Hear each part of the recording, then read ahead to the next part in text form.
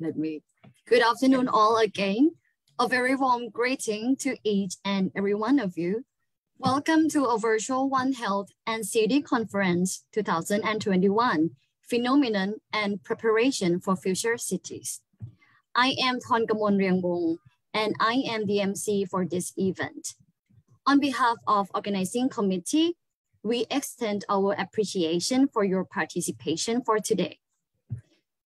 The purpose of this event is not only to highlight the importance of the One Health concept when the current phenomena of infectious disease in Southeast Asia are affecting the urban lives, including human, animal, the environment health, but also to create an open space to exchange knowledge and discuss how various professions can be integrated with the One Health concept at the forefront of planning for today and the near future.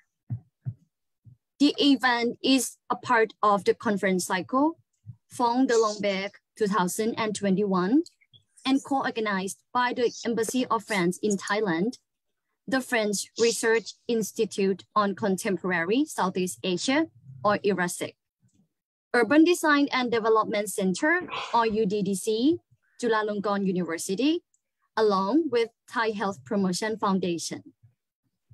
The conference is a two-way event running through 16th to 17th of December 2021 from 2 p.m. to 5 p.m. each day. Broadcast live on Facebook page and YouTube, UDDC, Urban Design and Development Center.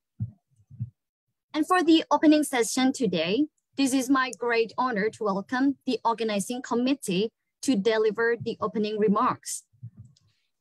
Let me start our program by welcoming the Deputy Head of Mission, Embassy of France to Thailand. Please welcome Camille Lambert.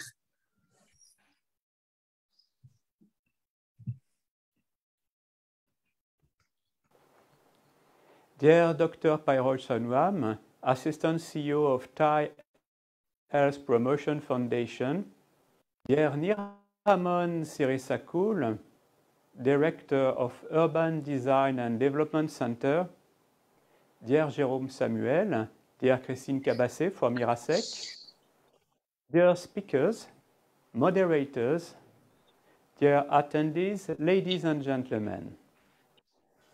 I am very pleased to open this two-day conference on One Health and City because France, through its diplomatic network, and in particular through the French research centers such as CIRAD, CNRS, IRASEC, IRD, as well as their regional colleagues from Southeast Asia, are very much involved in One Health-related programs. As a matter of fact, France has initiated the creation of the One Health high-level panel of experts by FAO, WHO, OIE, and UNEP. Among the 26 members of this panel, we are very proud to have here in Thailand the French expert on this issue. At the regional level, France is also funding the project One Health in Practice in Southeast Asia, which covers 5 countries, namely Cambodia, Laos, Malaysia, Myanmar, and Vietnam, with the participation of Thai experts. France is also currently deploying several experts in Asia and the Pacific to work on One Health, biodiversity, and climate change and their synergies. Next year, in 2022, France will chair the EU presidency. This year will be rich in major international events related to environmental issues like the One Ocean Summit in Brest in February and a commitment to the High Ambition Coalition. We will be very happy to bring our support here from Bangkok. Ladies and gentlemen, today's seminar is very special and I'm glad to open it because of its original perspective. As a matter of fact, One Health concept is often understood in an environmental and biodiversity ways, and more particularly as the study of the interface between wild or domestic fauna and humans. However, the broad development of cities, The urban growth in tropical regions have underlined the challenges at stake related to the close link existing between human, environmental and animal health on the one hand, and cities on the other hand.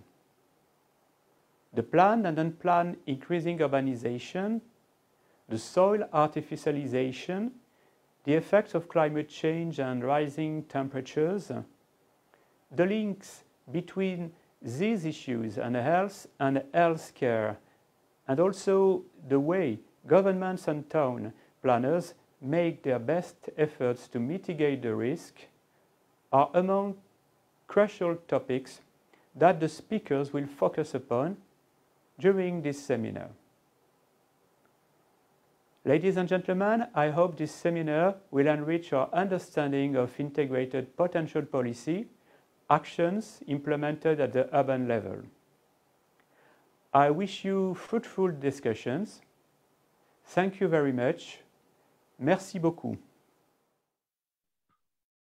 Thank you very much, Mr. Lambek. Secondly, the Assistant CEO of Thai Health Promotion Foundation, please welcome Dr. Phairot Saunawam.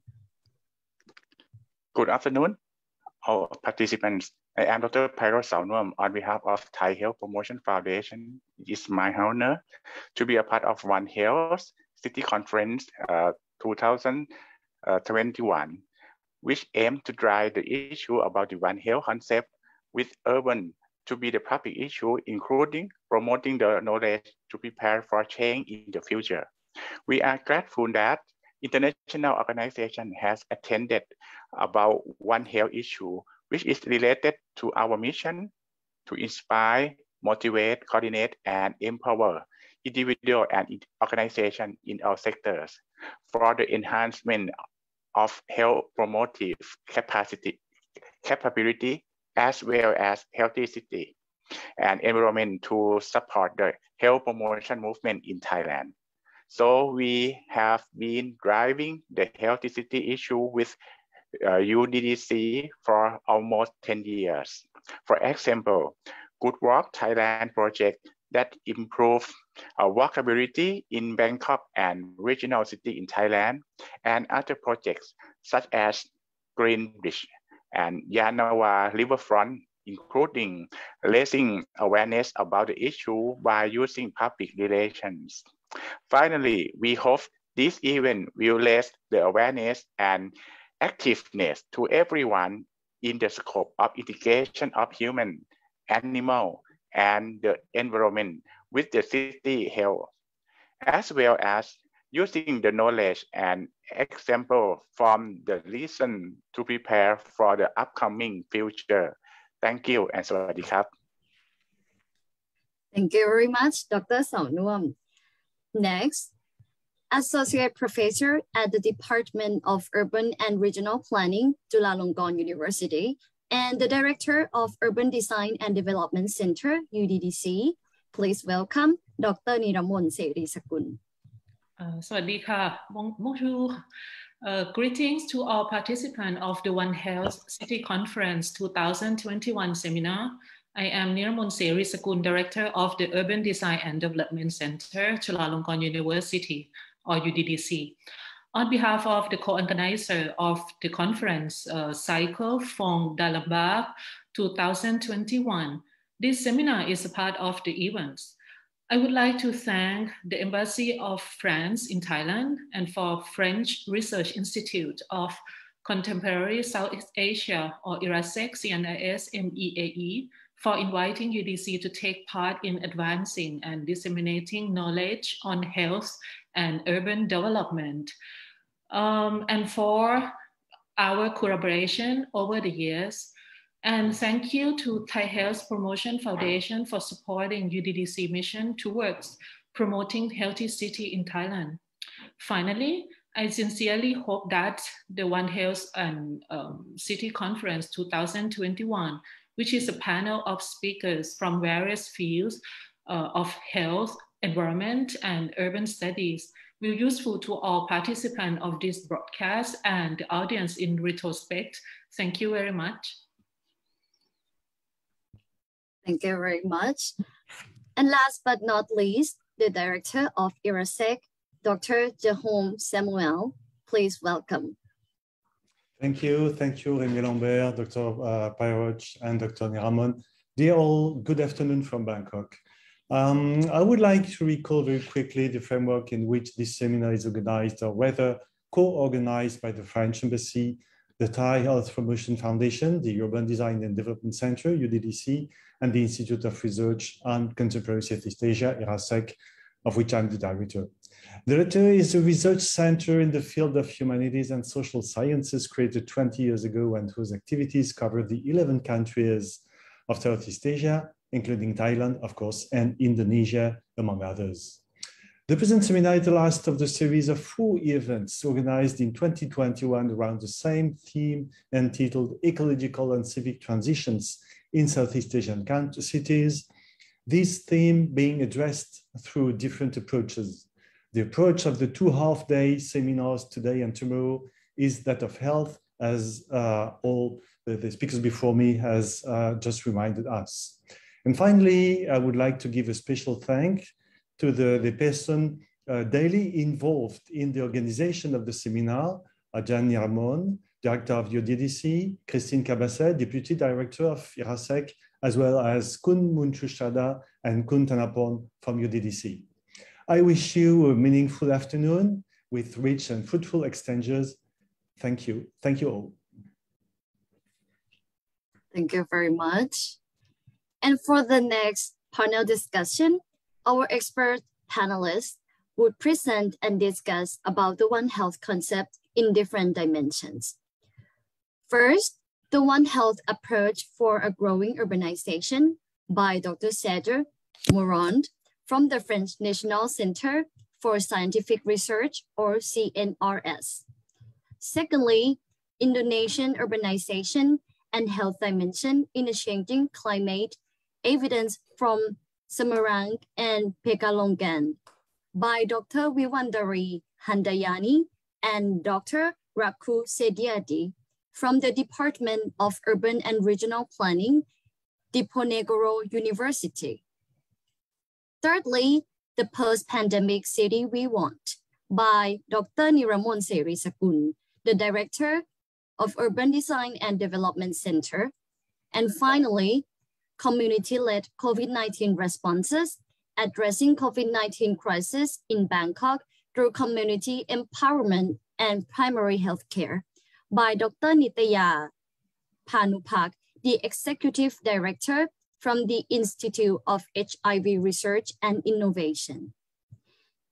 And Associate Professor Thawida Kamonwet, the Dean of Faculty of Political Science, Thammasat University, will be our moderator for today.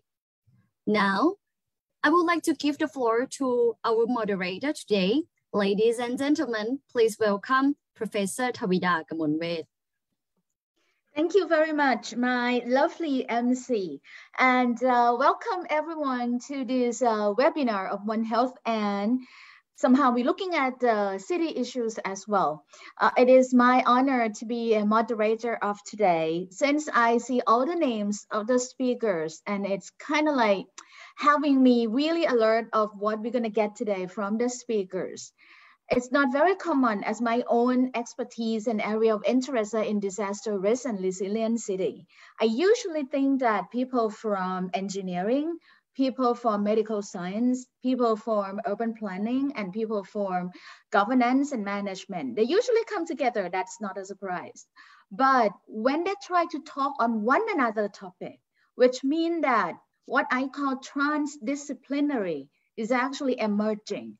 You are coming from one discipline, and then you actually taking the interest and issue to the other discipline, and then have it push and pull together. And then we somehow reflect on what lesson learned, and also the details of the content that we are going to share. So this is really a good chance to me to sit here and listen for the most part. And perhaps I can also having a privilege of asking a very difficult question to all the speakers. I hold that privilege to me. I'm going to do things like this. Let's get the arrangement to the listeners so that the audience know how I'm going to conduct this session. We are going to have first round of the 4 speakers. Each of them would actually deliver what they intend to for 15 minutes. I hope it's going to be 15 or more than 20 minutes. And then after they deliver each one of them, then the second round, I would pick up. So any audience want to drop any question, comment, want to challenge some of the speakers' idea or content, do so. I will pick up that and then throw it back to the second round of the speaker. Either they answer the question that we drop or my fabulous questions, or even the question to one another among the speakers. We will do that as a second round. And then by the end, I might be able to go another round to each of the speaker to give me a punchline so that UDDC can have a campaign after this webinar of the punchline of each speaker on their website. So this is what we're gonna do today for the next almost 3 hours together. Then I'm not going to introduce all of them right now. I'm only go one by one at the time that each speaker will speak. Then that would actually have you remember who a person is when they actually give the talk. The first one of the speaker today, I was trying to practice his name for a couple minutes. I'm actually going on from Sergey to Sergey, so Sergey. So let me call him Dr. Moran. That would be actually easier for me and not mistaken. What is really impressed me by his expertise and experience is he is practically a researcher. He's working with the French CNRS and CIRAT in France, of course, and associated with IRASEC. He also visiting professor at Mahidol University and Kasetsart University, which almost gonna make him a wizard of Thailand University by now. He have his own analysis and interlinkage between global change in a lot of health issues, societies, especially in Southeast Asia. So if we start from him, whom I believe that is coming out at time that we're confronting with this kind of COVID disease that been haunting us for the past almost 2 years already. Let's start by Dr. Moran, and then let's see what his reflection from his speech would be. So the floor is yours. Thank you very much for this very nice introduction. I'm very happy, and I want to first to thank also the organizer and the IRASEC, and also a special thank to Ajani Ramon and all of our team for this very impressive 2 days of conference. And for me, yes, I'm a guy from ecology and biodiversity, but more and more interesting on health issue because I came to Southeast Asia. And today it was very special, and during these last 2 years, because you have just to remember almost 2 years ago when China locked down 18 million of urban people. And it was, for almost people, unbelievable. We said that only China can do this, but actually it happened quite everywhere in the world. And it struck directly the cities and the big cities. And we have to understand a little bit how and what will be the response. We have to remember, because at the very beginning, when there was something to intend the social distancing between people, you have to see that Singapore, that is always at the forefront of the innovation, develop a robot dog just to remind the people when they saw 2 people too close in a Singapore park to make distance between them to avoid the super spreading of COVID-19. Really shortly after this, and really on 2020, we have all of these breakout several ways ago, like the OECD, like the city policy responses and the categories of city policy responses around COVID, special social distancing, but also how to better protect ourselves and protect the other one. Really, so the cities was at the real front. Why? Because we are a globalized planet. we have to remember that the increase of the air passenger travel. In 1970, we were less than 400 million to take the plane. 2019, just before the crash, I would have to say, of the travel, we were more than 4 billion, 1,300% people. Or of course, mostly connected by the big cities all around the world, especially Asia to Europe or to North America. The same for the air freight, which was also increased by almost 1,300% in this period. All of this means that is the globalization of travel means that every disease that start, epidemics that start to spread locally and that reach a big cities have a big chance to globalize, to be all around the world in a few months, like it was for the COVID-19. And we have to understand that this is not new. Actually, we face a great acceleration of epidemics for a long time ago. If I take the data from 1960 up to now, we have the increasing number of outbreaks for humans on zoonotic disease, so related to animals, wildlife or domestic, outbreak of vector-borne disease, and some of them are really hurting the big cities, but also outbreak of livestock and poultry for the livestock and poultry, or outbreaks of wildlife disease. So a big increase of the vector-borne disease. We have no time today to really understand the drivers. We can discuss a little bit after the drivers of these epidemics, which are mostly local, but that spread globally. But these are really to be understood into the ongoing rise of the cities. We have to see that we have a major change that have happened all over the world. Now, the majority of population lives in cities, and they will live much, much more. In 2050, it will be more than 60 or maybe up to 70% of people that will live in cities. In Europe, for example, you have a decrease of number of people living in rural population, but of course, in some other places, it will be not. Especially what is important, the increase of the urban population will be mostly in intertropical regions, in Asia, in Africa, or in Central and South America.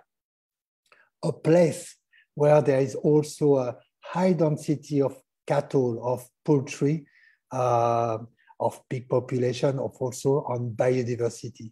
So we have all of this connection between urbanization, high density of urban population within a changing environment with a high diversity, but also a high density of cattle and poultry.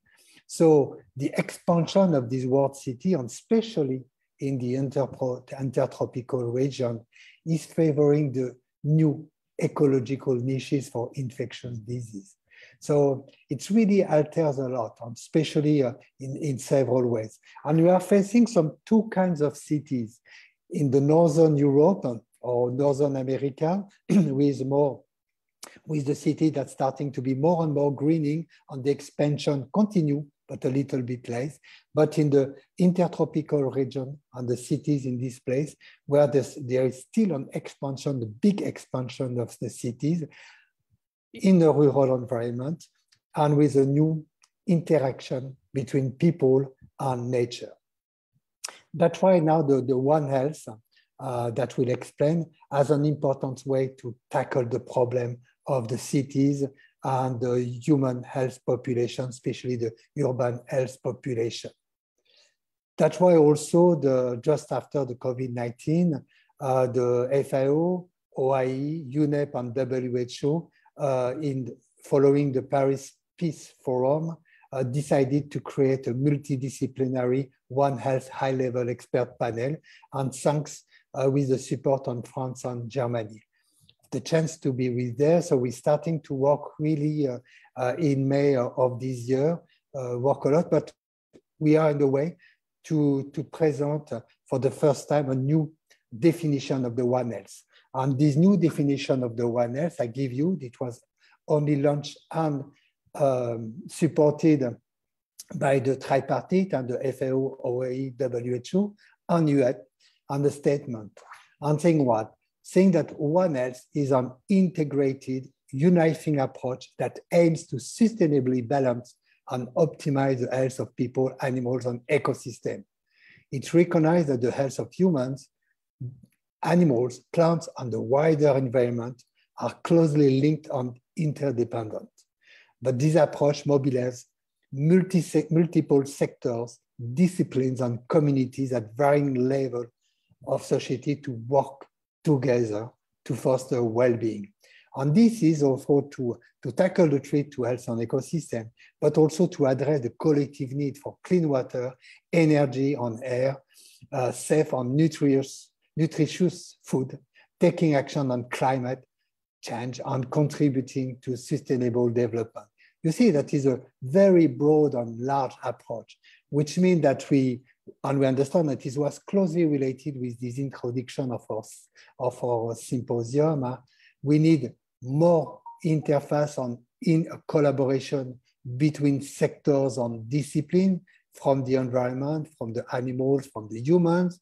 We need better coordination among society, rural, urban, and mobile communities at local, and national, regional, and global, integrating inclusivity, equity, and access, all of together to improve the capacity building for One Health, for healthy ecosystem, healthy animals, healthy humans, and better communicate. But we have to say that, and we are right, as we work a lot between the livestock, wildlife, and humans, we sometimes, and too much in the One Health, forget the urban and the urban cities. But we have to work on this, and especially thanks for people that are working in biodiversity and working at what we name the planning resilient cities, so to better integrate nature into urban design and planning. And this is something that's starting also several years ago, but that are really found a new boost with the pandemics, with the COVID pandemic. So better cities in the world, better smart cities to a better slow down and to be more prone to be resilient against new pandemics. Actually, this is not new. Just to remember you that the garden in the city, or the city in the garden, was long time plan. The garden city solution, it was already proposed in New York, London, Paris, Berlin, in the beginning of the past century. So quite interesting about this way that we have to recognize, and interesting by this old vision of the planning, but to put more nature and biodiversity. And we know that there are potential interesting way. We know that green spaces are very important for the cognitive development of school children. This has been several times proved, especially in Barcelona, and the city of Barcelona in Spain, or Catalonia, starting also to really implement in its policy, building a green metropolis. So looking to green infrastructure, but also to preserve ecosystem services and to work for the well-being of the population, especially the young generation. It was also the case, for example, in Paris, where there was the project now starting to nurturing the playground school that was only before with concrete, but also to help. But it's also a place where all people can go when the school is without children to open. This is something also that's starting to start in Asian cities. We have to remember the greening space the green spaces in Asian city are very low. When you see the city in Vietnam or in Indonesia, or even in Bangkok and Philippines, compared to Kuala Lumpur, Singapore, or Hong Kong. Even in Singapore or Hong Kong are a little bit different. But this is the quite interesting way, and I will just to show some example from Singapore. that tackle, but it's the same in Tokyo, that tackle the problem of older people, on how to preserve the well-being and the living in good health for aging people when you have less and less young, and facing also the cost for the potentially for the public health. Why? How? But mostly by implementing a better connection between aging people and nature, by designing therapeutic gardens in Singapore. And this was already built on the knowledge of scientific knowledge on the environmental psychology, and they use really planning with stakeholders, so the user, but the garden operation staff, the healthcare professional, and of course, the landscapes architect, designers, and academics to work all together to involve all of these, to identify how to do, and to program together this kind of therapeutic garden. It was also the case for several aspects in the hospital or in the public park of this. So nature-based solution starting to be widespread in many cities around the world to renaturing cities, so to put more diversity, biodiversity on nature, that have several kinds of options, several kinds of benefits for human well-being, as you see before, we have seen before, for the older generation and the younger generation, but it improves also the resilience around the climate change, to the heat island, but also the air pollution. So it makes urban cities to more sustainable and also facing the different problems. Now we have only to think a little bit how to implement this in a way that is also working on the ecosystem to regulate the disease epidemics. So this is the way how to design now cities where people and nature can both flourish. And one thing that sometimes people are asking, but maybe this can be also the good way. You put nature in cities, so you will have more a place for mosquitoes to breed, and you can have more outbreaks of dengue, for example, or even chikungunya. Potentially yes, and potentially no, because it's depending on the way you will renaturing the place. So that's why now we need to address also these questions to the disease ecologists and to the health practitioner or the surveillance health to better design a way that you also potentially using nature to control the vector of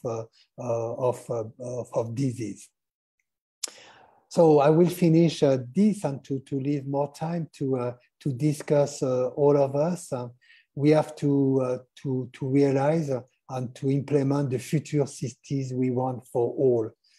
Cities that will be only a way to support pandemics and lockdown, or cities that will be happy to live and also resilience against climate change, but resilience against the impact of pandemics and epidemics, using urban forestry and greening cities, so using the ecosystem services that are provided by biodiversity that could be implemented in cities. Thank you very much. Thank you very much, Dr. Moran. I actually, if I can steal a little minutes here, I have a really funny question, not a very serious one yet, just a little cutie thing. When I look at therapeutic garden in Singapore, and I know that OneHealth and also what we fond of is providing platforms so that stakeholders and those diverse needs can be heard and then can be integrated into the design. That's what we're really expecting for. But then just a quick one, if I ask you on top of your head, how should we start to make people care? because sometimes, especially in the mega city, outskirts of the urbanization, they're kind of like too busy with their life, and then so much of the problem in the daytime kind of way. So they just don't care about anything anymore. To make people care enough to kickstart and then cooperate, what would be first thing that you do? Alors, this is a very good question. What is interesting in I would say the peri-urban, so it's really close to the village way of life, which means that you still have village. So you still have a primary care unit. You still have the health volunteers. You have this kind of community engagement for their community. So you can, as we did in the rural way, in the rural landscape, that we can base our common activities with the help of the primary care unit. And there is something that are quite very interesting, because when you look at the way where the place there is still nature, you can see the place. People are not really care about to put plants around, but when they're starting to have a loss of nature, to be in contact, even in some places that are the places are not very so friendly, and especially when it's so friendly, people are putting plants. So you see the big condo and for local people that are starting, that are not very nice, you see plants. People are putting plants together, which means that they need this contact. And I think we can start with this. Why they are putting plants? Why they want to put plants on this? And starting with this, with their needed, we can build up something. I'm pretty sure. I would be very interesting to go to this. Thank you very much. It's just kind of like when I actually saw everything and putting it together, oh, how should we start to make people actually care and turn around? So thank you very much. Let me move to the next two speakers actually coming as a pair. We are having our famous and high reputation from, I'm sorry. Okay, from, it's not from my side, right? I'm sorry. So we having them joining us from Indonesia. They are Wiwandari Handayani from Department of Urban and Regional Planning, Faculty of Engineering at Diponegoro University in Indonesia. Also with Professor Ruku Setiadi from the same department and university, that actually both of them are the expert, I can call it, in regional planning and urbanization, also resilient city. For Professor Wiwandari, as a very familiar face, I just met her as well in the defense of flood resilient city in Netherlands. And her expertise also actually focusing on urban and regional resilience, mostly the context of disaster risk management. Welcome to our world. And for the Professor Ruku, his expertise and his interest is actually on intellectual space. This phrase is really impressed to me. The intellectual space between urbanization and environmental, particularly in various contemporary urban topics such as climate change, healthy urban ecosystem, and resilience. So I leave the floor to both of you. The floor is yours. Thank you very much for giving us an opportunity to share some experience from Indonesia. And please allow me to share the screen first. And for this opportunity, we would like to present some highlights from the whole Indonesia. I would like to start a little bit talking about urbanization and the health dimension. And I'm sorry, is it already so as a share screen in your place or? Nope, it's have not coming out yet. I see, but you already see my screen, yeah? It said that you share, but we have not seen it browsed up yet. Is it only me that have not seen it? No, I cannot see too. Okay. I cannot see. I see. Yeah, it's suddenly freeze in my side. I don't understand why. You might wanna close the file and then sharing it again. Okay. Maybe Pak Ruko, could you please I will take care? try. Yeah. I will try to share the screen. Yeah. But then I cannot see. I don't know, suddenly something goes wrong with this. Okay, because somebody else still use the screen. Maybe is it you? Yeah, it should be me, but it's oh my God. Because you are frozen. Professor, you might have to leave and then signing in again. Yeah. I'm sorry. Okay. That's the only way that you can free the screen. I'm sorry. Okay. I'm sorry, it's suddenly That's okay. We will wait for you to come back.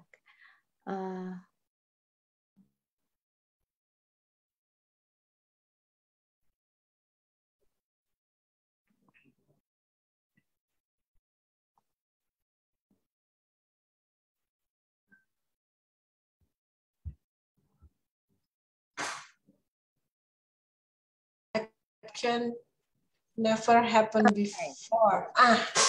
Please, Pak Ruko. Okay. I'm sorry. Please, do you want to continue with the sharing screen? Yeah, maybe you can share the screen, because I'm afraid it happens again to me, and then we can start. Okay, I will try. Which one? I think. That is just in case when Professor Ruku is sharing. Okay, it's working. Perfect. Yeah, thank you. And sorry again. Let me immediately start because we already lose sometimes. Yeah. For now, I would like to start. We are not seeing the slide. Yeah, it suddenly disappeared. Oh my God. Can you see the slide? No. No. It was, but not now. Yeah. Professor, we wondering, can you send the presentation file to me in the chat box? Okay. I will try. Sure. Yeah. Professor Ruku, just one more time, can you try to share it again? Let's see if it works. If it's not, I'm going to try. Okay. Yeah, I will try. Oh, you will try or I will try, Pak Ruko? You will try. Okay, let you try. Oh, wait, please, wait. Maybe. Yeah, maybe better not to make it as the slideshow, just to reduce it. It's up here already. You go ahead. Okay.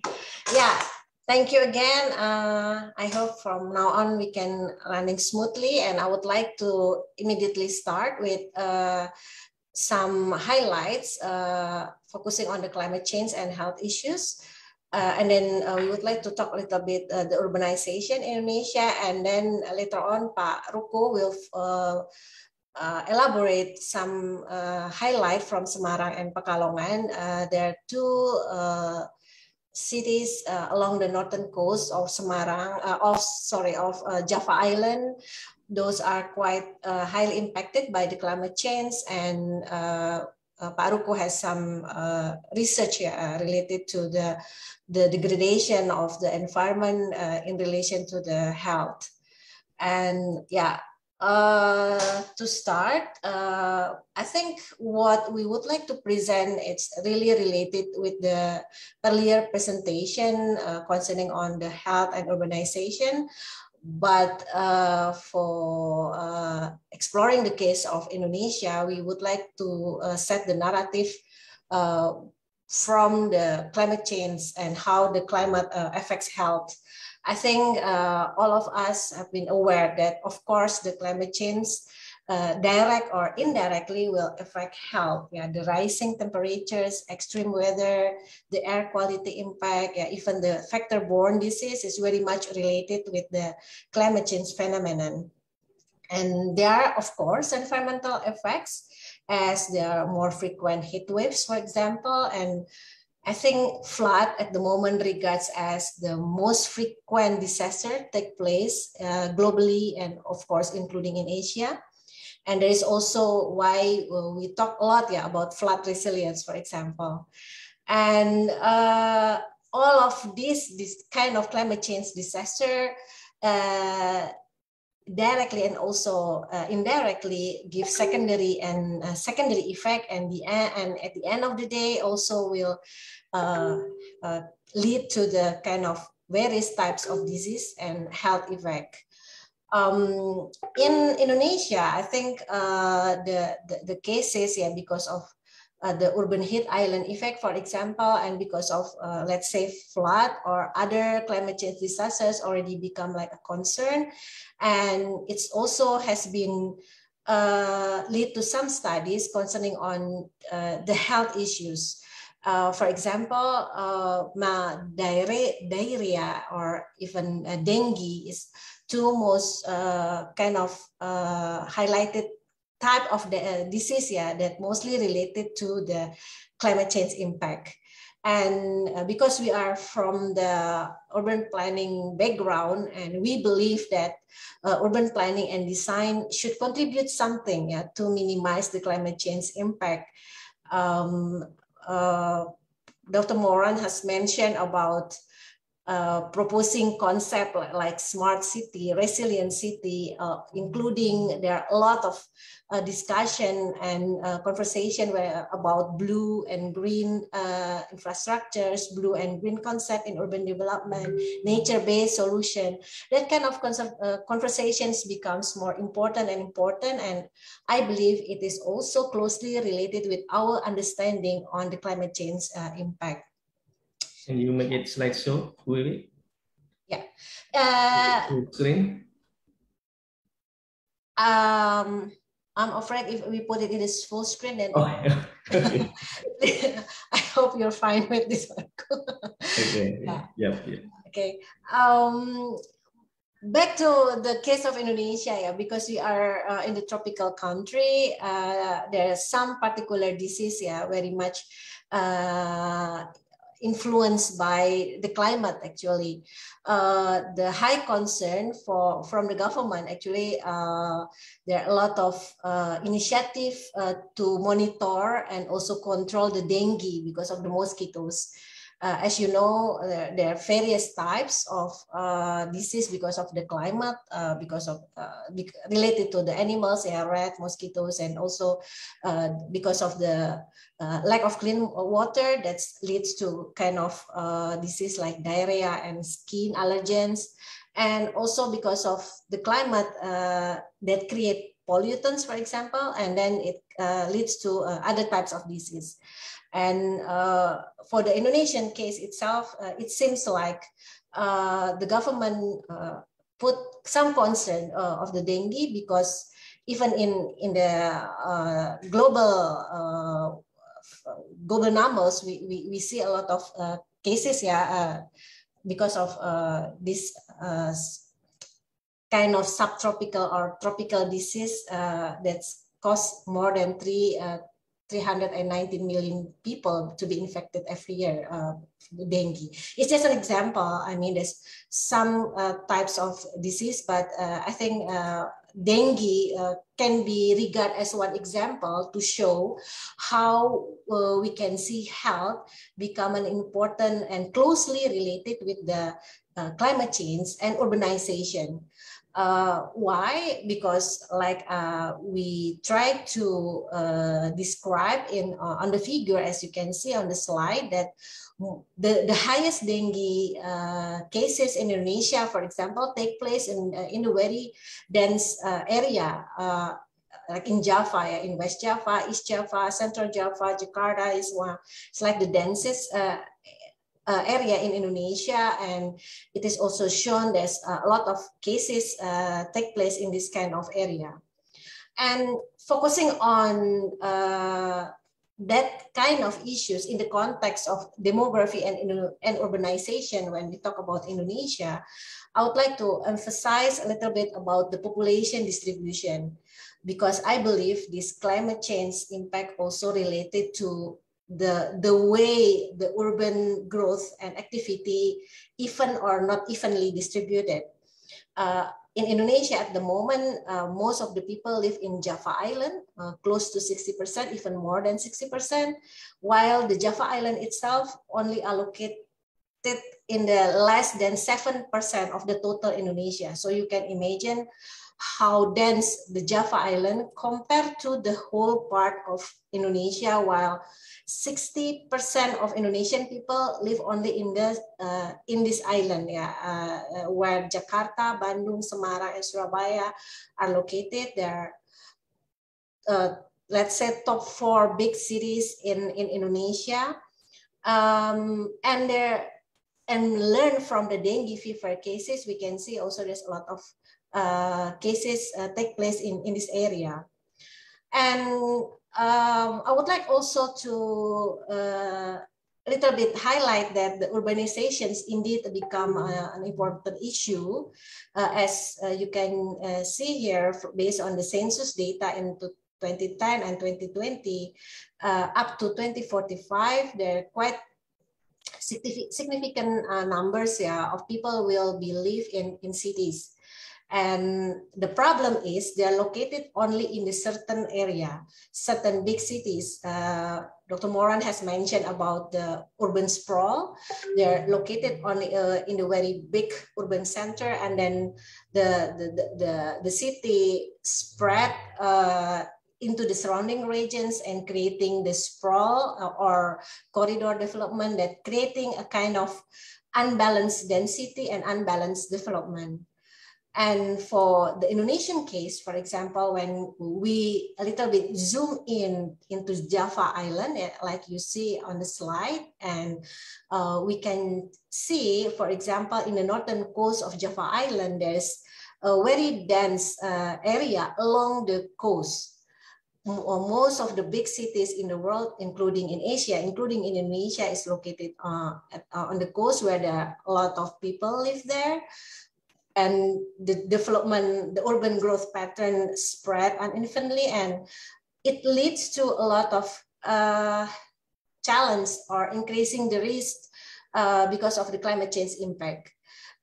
If we talk about the northern coast as the densest area, I may say in Indonesia, it has been a lot of issues related to the decreasing quality of the environment because of the coastal erosion, tidal inundation, because of flood, water supply, and so on, that is in the end will related to the health. Like I mentioned before, when we try to show you some fact about the dengue as one case, if we try to connect urbanization, climate change, and health issues, then I think it's time for us to put more attention on kind of multidisciplinary perspective to understand the phenomenon.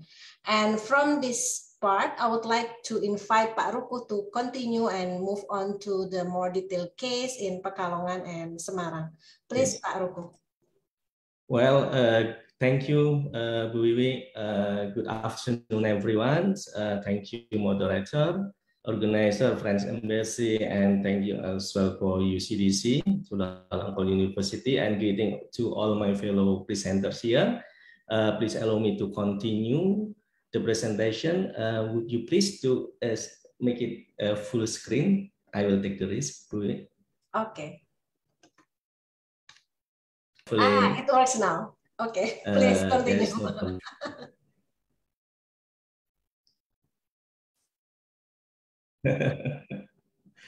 Yes. Well, okay. That's great. Well, I would like to look at more deeper with a case study area in 2 cities in Central Java. One of them is Semarang, and the other one is Pekalongan city. So in each city, I choose to spot, and this case study present a different settlement typology in Indonesia, particularly for low-income community. Because millions of people who are in the bottom of the pyramids in Indonesia live in this kind of conditions. And then it is challenging because looking solution for them is not easy. And the case study also include informal settlement in its respective cities, and also include a type of projects to address housing issue in Indonesia through public vertical housing. So I would like to go to next slide, which elaborates each case study. But I will not spend, because of time, too much in this slide, because we have a story behind this case study. But I think because of time, I would like to go through. The first case study is in Telogomulyo sub-district. It is in the city of Semarang, and it is a typology of urban settlement, or we call it kampung. And in this area, we have a neighborhood for about 85 households, and it's a dense. This area is a project in the 1970s when our president gave a project to this area as a relocation of traditional market in the city. And then this area is a lack of intervention after its establishment, and then quite decreasing. The quality of life over there, the quality of situation over there, condition, and then about 60% of adults in this neighborhood are self-employed. They collect used tire for input for other rubber-based product, and then they keep the tires in the front of houses, and along the neighborhood streets, hundreds of tires become a pocket of water during the rainy season, and then become a fertile ground for mosquito to breed in the dry season. And there is increased flood intensity and hot days that are felt by people in this neighborhood. The second case study is located in sub-district. It is a different city, not in the Semarang, but it's in Pekalongan. This neighborhood are populated by 100 households. This neighborhood was established informally without proper and legitimate development planning procedure as a part of euphoria decentralization reform in the end of 1990s, following the collapse of President Suharto regimes. Local people who were mostly from marginal groups appropriated vacant lands and built housing in this area.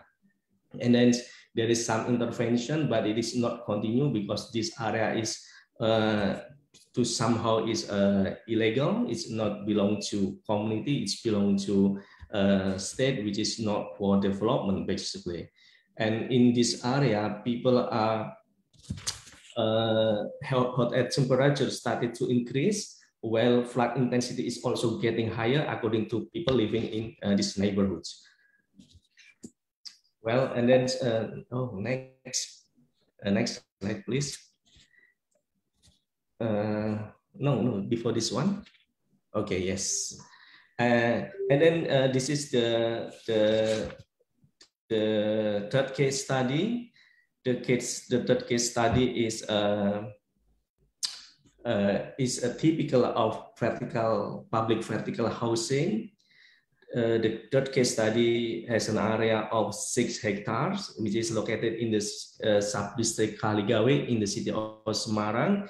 It consists of 7 twin block units of vertical public housing, approximately 650 households living in this neighborhood. The toll road stretches on the west of this neighborhood, on the east flow flood canal, which is one of the main river system of the city. And then in between of the river and the canal, there is a water retention pool for flood control, a traditional market, and natural pond. The history of this neighborhood goes back in 1970s when the government developed toll road, and some people get compensation, and then they are located in this tower. And then the rest of the tower, the fourth twin blocks is belong to the government, and it is for renting for the community. And then in this area, in this neighborhood, most people concerned with increasing flood intensity than hotter air temperatures. And the last case study is situated in Selamaran. Selamaran is one of sub-district in Pekalongan city. The neighborhood covers an area of approximately 2 hectares and consists of 3 twin blocks of vertical housing with almost 280 units. And then it is established in 2007 and operating since 2009. And this area this project is a construction of vertical public housing in this neighborhood was part of the housing development program initiated by national government through public work departments. And then people in this area, the neighborhood in this area has no issue with the floods, because as the complex was built in a location that is higher than the surrounding settlements, and Java Sea about 1.5 kilometers to the north. However, people living in this neighborhood started to confirm about the increasing of hotter air temperatures. Okay, that is the overview, broad overview of the case study. And then the data, we collect the data, we conducted a longitudinal survey in 2014 and 2021 with a simple random sampling in the same neighborhood. We asked respondents in household to represent all information about his or her family members. We then treat the data in each neighborhood and compare the data based on the urban settlement typology. And then using a number of indicators, including health indicators such as DAY1. DAY1 is a disability adjusted life years that I will give will explanation shorter later. But okay, and this slide shows that more and more people in this 4 neighborhoods have increased stressful emotion during hot days and flood. These two phenomenon is two major climate change driver in this area. And then we try to compare not only about their non-physical situation, but also from health point of view. We use a health indicator, which is DAY1. DAY1 is the sum of 2 sub-indicators known as years life loss, or YLL, due to premature death, and years of life with disability. YLL, years life loss, calculates the average gap between the age of death and the maximum life of expectancy, while YLD calculates the average time loss due to injury or duration of illness, which is experienced by each individual in particular geographic regions or country. Okay, next, please. Well, our study shows that from physical indicators, public vertical housing was equipped with better infrastructures and public services, and then they also have had a lower risk from flood and hot days, and had less problem with the land titles in comparison to urban kampung. However, we can see that there is a declining in the infrastructure performance and quality in these neighborhoods, such as in terms of drainage and water. For example, although the neighborhood in public vertical housing has public wells, none of the wells provide drinkable water. The people therefore have to rely on water vendors who regularly visit the neighborhood and pay for their drinking water, as well as drainage system in this neighborhood as well not well maintained, and in some part are not equipped at all. The situation in combination with climate change presents a challenge for health of the inhabitants. However, public vertical housing promises a healthier neighborhood through the reduction of disease factors, especially mice or rats, but not with the mosquito. We also find that there is no relationship actually between the neighborhood typology with the case of diarrhea, respiratory problems, and skin disease. However, it is confirmed based on our longitudinal survey that public vertical housing lower risk of dengue fever. It is consistent in our two period of survey. Meanwhile, skin disease increased significantly in Pekalongan urban kampung, which is connected to water problems and water pollution from textile and batik production. The water in this urban kampung is black because the flow of batik dye mixed with variety domestic waste. But the industry in this area employs 70% of adult in the city, so their livelihood creates their own problem as well. In terms of years life loss due to direct climate extreme event is actually zero. Okay, there is no fatalities due to extreme events consistently in all cases. However, considering any reason of that, YLL, years life loss in urban kampung, was higher than YLL in public vertical housing in 2014. There is no case of life loss in vertical public housing. However, in 2021, there is an increasing YLL in vertical public housing in the range of 0.12 to 0.76. Which equal to a shorter life expectancy of people living in the public vertical housing by 1.5 to 9 months. Okay, and then so there is something wrong with public vertical housing that we indicated before, such as decline in its physical condition indicators. It also because an increasing exposure of public vertical housing from flood, especially in the case of Semarang. However, there is a good news about the decreasing of YLL in urban kampung. Decreasing YLL means a good news because people living in the urban kampung are able to experience a longer life expectancy, ranging from 6.6 months in the city of Pekalongan to 2 years in the city of Semarang. And what happened in the case study, I think in line with a global trend in which there has been a dramatic improvement in life expectancy in most part of the world in the 20th century.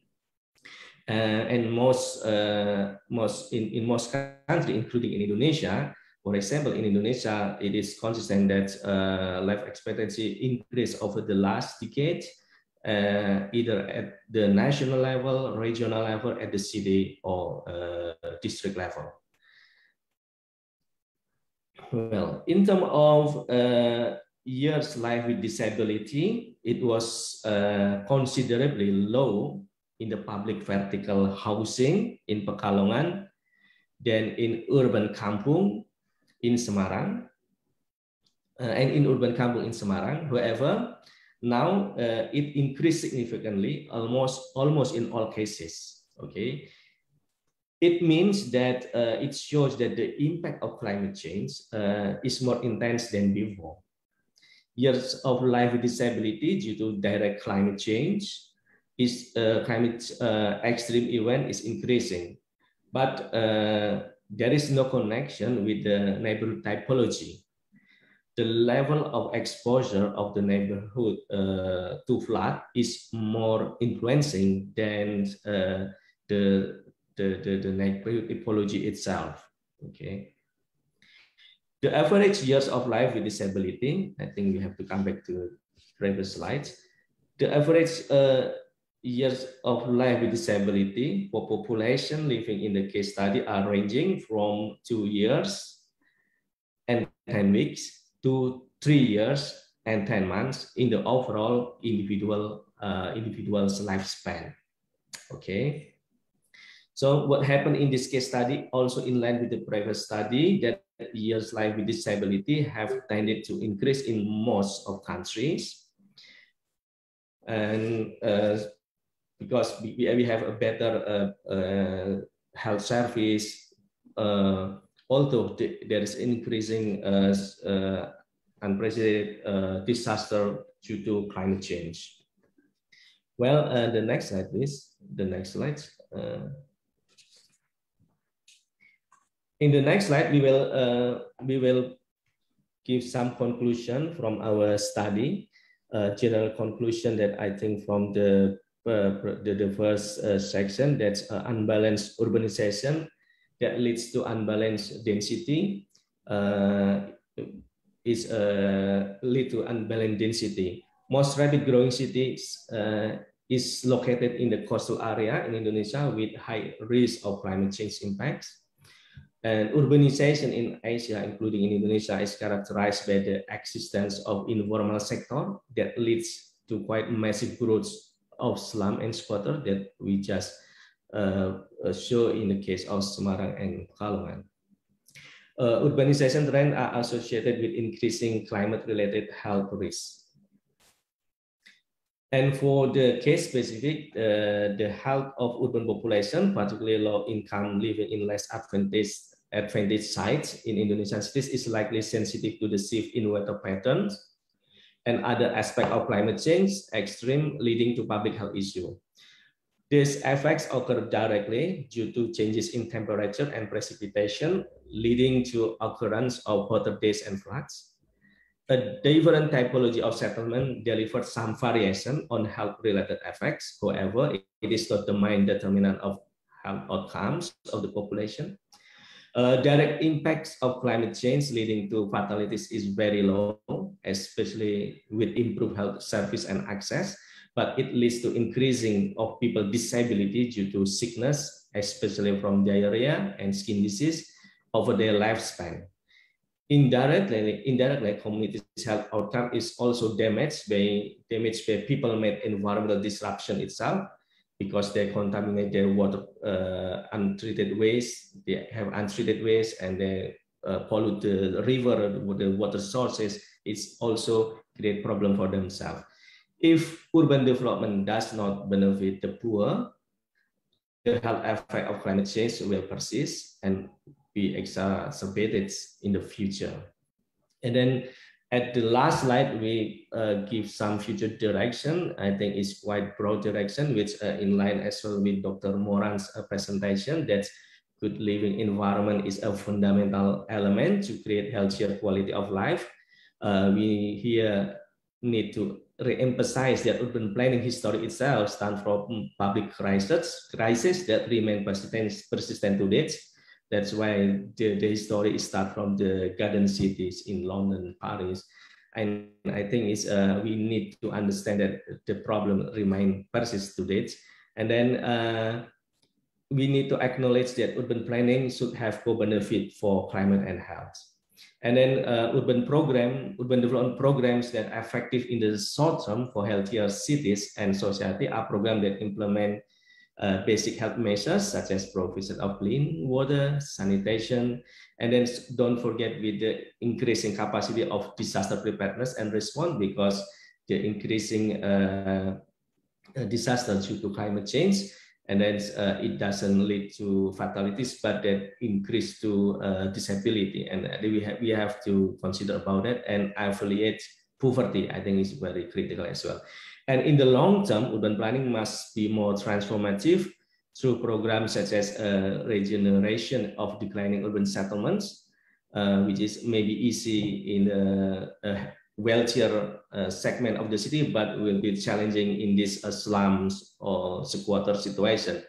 And then as well, restoration of natural environment in cities to address climate change and better public health, such as what a lot of idea that presented by previous presenter, Dr. Moran, about nature-based solutions and green blue infrastructure. I think it's very important for our investment in the future. Thank you so much. I think that's all for from us. I'm sorry if it takes too long, time too long. Thank you. Back to the moderator. Thank you very much. Thank you for both of you. Actually, I to myself have several questions, but let me hold that to the second round first, so that I can move for the third presentation, and then I will come back to my question. Next speakers whom are very familiar face to me, and very close in terms of relation, I guess. Ajahn Niramon, she's actually working as, usually I don't do formal introduction for her, but today I'm going to do that before I'm doing my funny thing. Professor Niramon is working at Chulalongkorn University at the Department of Urban and Regional Planning. And her topics today is the kind of like the city in the future that we want, which gonna answer perhaps the last slide that we actually just saw of in the long term, we want city in what way. And her work is actually with the urban design. She is currently a co-founder and director of Urban Design and Development Center, UDDC. I usually call it that way. And she works a lot with Bangkok Authority and many stakeholders. I see her work with the stakeholders and through the platform that she actually oftenly do with the communities and other Thai governments and local governments. Also, she worked closely with the French kind of research institutes, and she combined, I guess, because she got her degree from Japan, and she also very familiar with the work in France. So we're gonna have kind of like contemporary of the European and Asian kind of thing. And one of the most thing usually when I introduce her is I like her style. And you will see her style through her presentation. Ajarn Niramon ka? The time is yours ka. Thank you very much, Ajahn Tavida, for very kind introduction, and thank you, Serge and Vibandari Ruku for a very extensive and the presentation that give us a big picture, the big framework for this conference. So for my conference, for my presentation, maybe I go a little bit small in a smaller scale in urban design at the city and neighborhood level with a reference case of Bangkok. So, okay, let's start. Today marks nearly 2 years that we are all having to adjust to a new lifestyle that require wearing a mask, working and studying from home more than ever before. Enough time had lapsed that in the COVID era that we can begin to take stock of what the pandemic has told us about the city in the time of a global crisis like this. The first issue is that whether the city we live in has enabled us to maintain a good quality of life or not, and how. Conversely, what shortcoming in urban life has a pandemic exposed that we need to fix before the next calamity? And the second issue is that in an environment in which the city continues to become larger, denser, and more risk-prone, like Serge has mentioned, how can we plan to successfully cope with the future crises like COVID pandemic? These are profound issues which need a lengthy debate. So with the time limitation of today's presentation, I would like just to address this issue in the context of Bangkok readiness to cope with a crisis like COVID-19, such an assessment may lead to the creation of the new urban design standard for the future. If the COVID pandemic persists, how should Bangkok start preparing to help people to live in the city as close to normal as possible? So if we look back in the history, like Serge already introduced, you can see that the communicable disease and the city go hand in hand, and the health concerns have always been influential in shaping the principle and the standard of urban planning and design. Modern planning, I would say, such as building, urban facility, urban infrastructure standard, like the redesign of the Thames River of London, Central Park, the Emerald Necklace in Boston, and also the Garden City that Sach already showed us were the response to the cholera epidemic in the 19th century. In the response, this response could be called the Great Sanitary Awakening, at the time characterized by the integration of the public health principle with the urban design, planning, and engineering to guard against the future outbreaks. Over time, this new standard become institutionalized for large cities in Europe and in North America.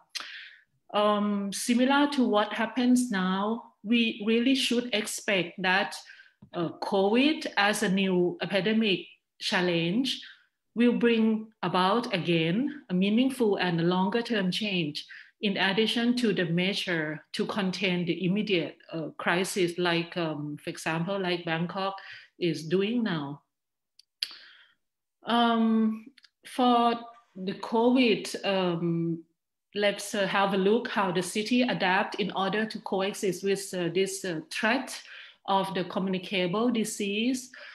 You can see for 2 years, almost major cities around the world have implemented similar measures to prevent and contain the spread of COVID-19, such as social distancing, masking, vaccination, restriction of the movement, lockdown in the event of the outbreak, and the shift of work and school to the home by remote access. But not every city has the vision to look beyond immediate crisis management. This leads us to the very important question. If this pandemic continues to evolve, how should the city prepare so that the people can live safely and close to the normal as possible?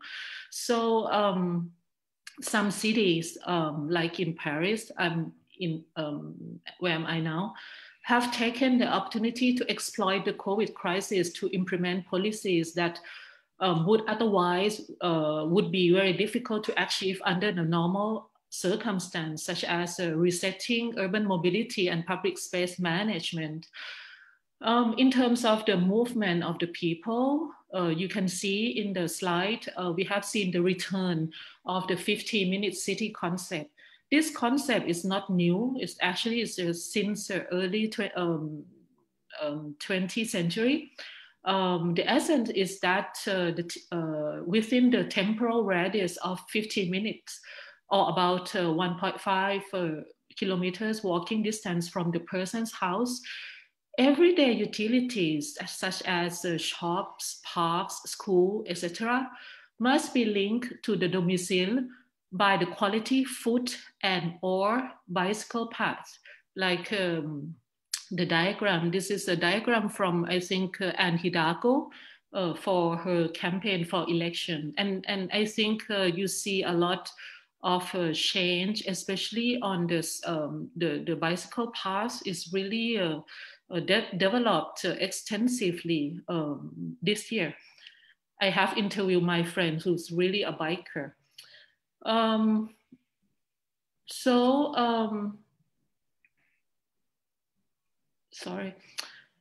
In addition to the convenience, making the neighborhood around the house walkable also help support the local economy, like you see here, especially during the period of disease outbreak. When people have restrictions on travel outside the neighborhood, they naturally have to patronize the shops and the services in the locality.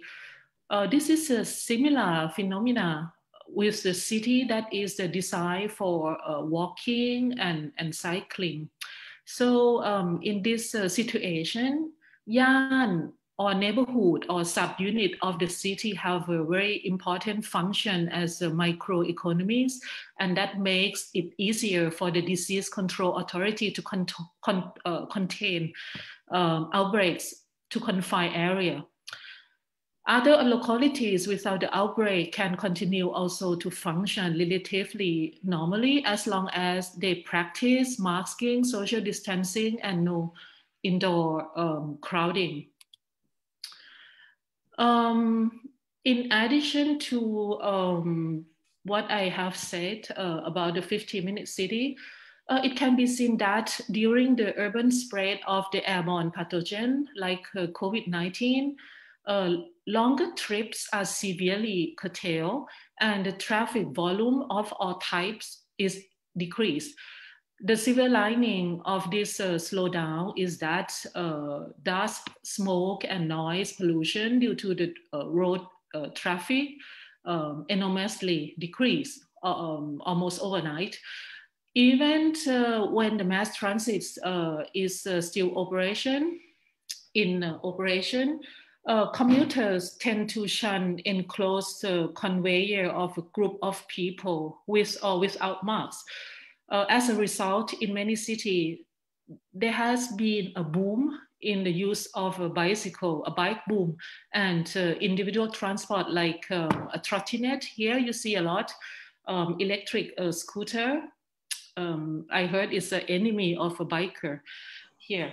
There was a report that in the response to the COVID pandemic, the cities have constructed more than 2,000 kilometers of the new pedestrian and the bicycle paths during the COVID pandemic. As a result, it is that many cities in Europe, even in North America, which is really a car-oriented city, and also in Asia, have invested greatly in developing footpaths and bike paths during the period of modifying COVID quarantine, encouraging city residents and visitors to use non-motorized and self-powered transport instead. So this is a kind of a big transformation that you can observe, and this transformation has an economic equivalent in the hundreds of millions of euros. So what is more, this movement has led to the trial of car-free and a slow street. This is in, I think, the Rivoli street in Paris, and I couldn't believe that they can really take back 2 lanes from car for the bicycle, like you see here. So implement the car-free and the slow street to the incentive program. So for the urban planners and designer I have talked with, these emerging trends are really a golden opportunity to implement the idea that would otherwise be very difficult to achieve under the normal circumstances, even in Paris. Like this, you see everywhere in Paris now. This is in Milan. So another issue is about the public park, where another very important issue. The COVID epidemic has exposed the need for a more green public space as a zone for us to relax, to play, to exercise, and to alleviate of a mental suffering from the isolation in the confined space. We must not forget that what may be even more frightening than being infected by COVID is the depression that comes from the stress and inactivity and related conditions such as obesity, high blood pressure, heart disease, drug use, and domestic violence. However, the principle is that the public park must not be centralized. Instead, they must be distributed, ideally in every district, so that people can access them by walking. So in summary, from the COVID pandemic that has lasted for 2 years, we can observe many cities taking advantage of opportunity to advocate for the regenerate parts of the city to make it more accessible by foot and by bicycle. This includes making public parks more accessible for people. Equitable access, like such mentioned, to amenities will help alleviate stress and promote a sense of solidarity in the face of hardship. With people safely out and about, then a semblance of normal life can be restored, along with the mutual benefit of fueling the local economy.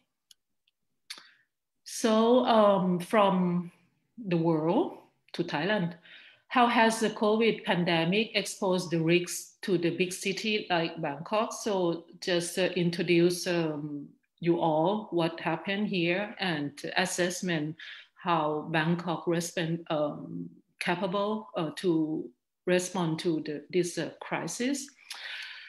So UN Habitat, some of you I think have read this report already, has conducted research which found that the access to healthcare services, including the efficiency and timeliness of the epidemic responses measures, is a very important factor affecting the number of COVID cases and deaths.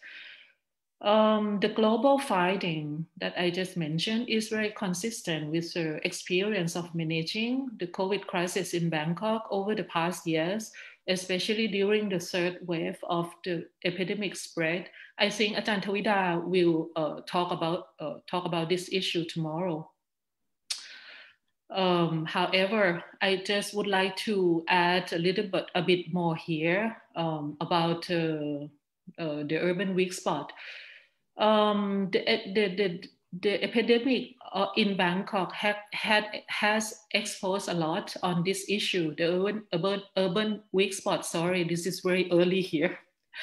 Urban weak spots of fertility of the city. In particular, you see here, this is our study from UDDC. In particular, densely settled community with lower income and marginalized residents have inherent limitation in their ability to practice preventive hygiene and social distancing, like the government suggests them to do. Factors may include the deterioration of the domicile and surrounding and unavoidable crowding in the main living quarters. The mass layoff of minimum wage regulars, workers, and the closure of schools has meant that more family members are at home during the day than they were before. Public health services to these lower income communities is very limited, and the reliance on the cheapest food means the nutrition of the families really suffers. Those workers who still have a job usually have to commute by the public transportation, and that exposes them to the COVID infection without any viable alternative. These crowded and unsanitary conditions make them ripe for the next outbreak, which can be sparked by only a single and silent infection. These communities are also ideal incubators of the variant strains of the COVID, since many may not be able to access to the vaccination. So multiple research studies have validated that this dynamic in the era of the COVID and population vulnerability. Another study by UN Habitat looked at the relationship between the COVID infection rates and the Gini coefficient. I think you have seen that in the low to high income countries. The results show that the socioeconomic inequality has had a huge exacerbating effects on the spread of COVID, damaging and catalyzing the collapse of the health care system. Maybe tomorrow Ajahn Tawida can really discuss on this. So in the case of Bangkok, previous cluster of the outbreaks have often occurred in the lower income communities or the worker housing compound, like I show in this slide. Bangkok has over 600 lower income communities with a combined population around 600,000 inhabitants. And there are at least during the third wave in the last spring, 400 workers camp in Bangkok with approximately 62,000 laborers who live in this work site. So they are informal labor force that drive a major sector of Bangkok economy. So it's very important lesson that shouldn't be missed. So we should call for a solution and improve the quality of life of this urban weak spot. I think we also learned from Singapore. Even Singapore discovered that the worker shelters were the COVID hotspots, but that country respond rapidly to boost the quality of life of this group of people. So what are the specific issues in Bangkok that need to further attention in the wake of this COVID epidemic? I think that the challenge in Bangkok should be in line with those of other cities of similar size and complexity. As mentioned before, looking ahead, it is almost a certainty that another epidemic or disaster will occur in our lifetime that requires people to isolate at home for undetermined period of time. In those unpredictable conditions, part of the city will have to close, reopen, and close again. What that means is that the radius of the our travel, potential for the average residents in Bangkok will shrink. For example, every time that the epidemic occurs, the reach of the city developer will shrink to just immediate neighborhood or yan. Therefore, a neighborhood needs to be redesigned to accommodate the layout of the residential environment so that people can self-quarantine while maintaining their physical and mental health. The goal should be a neighborhood that is pleasant to live, to live in around the clock and have enough public utility for active living. This includes a walkable and bikeable pathway, public parks, shops, market, public health services. This way, neighborhood become a small universe of the larger city they reside in.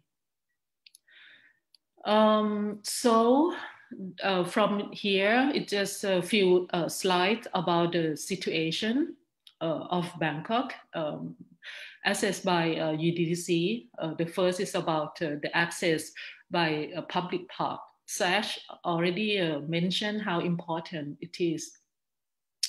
So that said, having enough green space is still a big challenge for Bangkok, even before the COVID epidemic.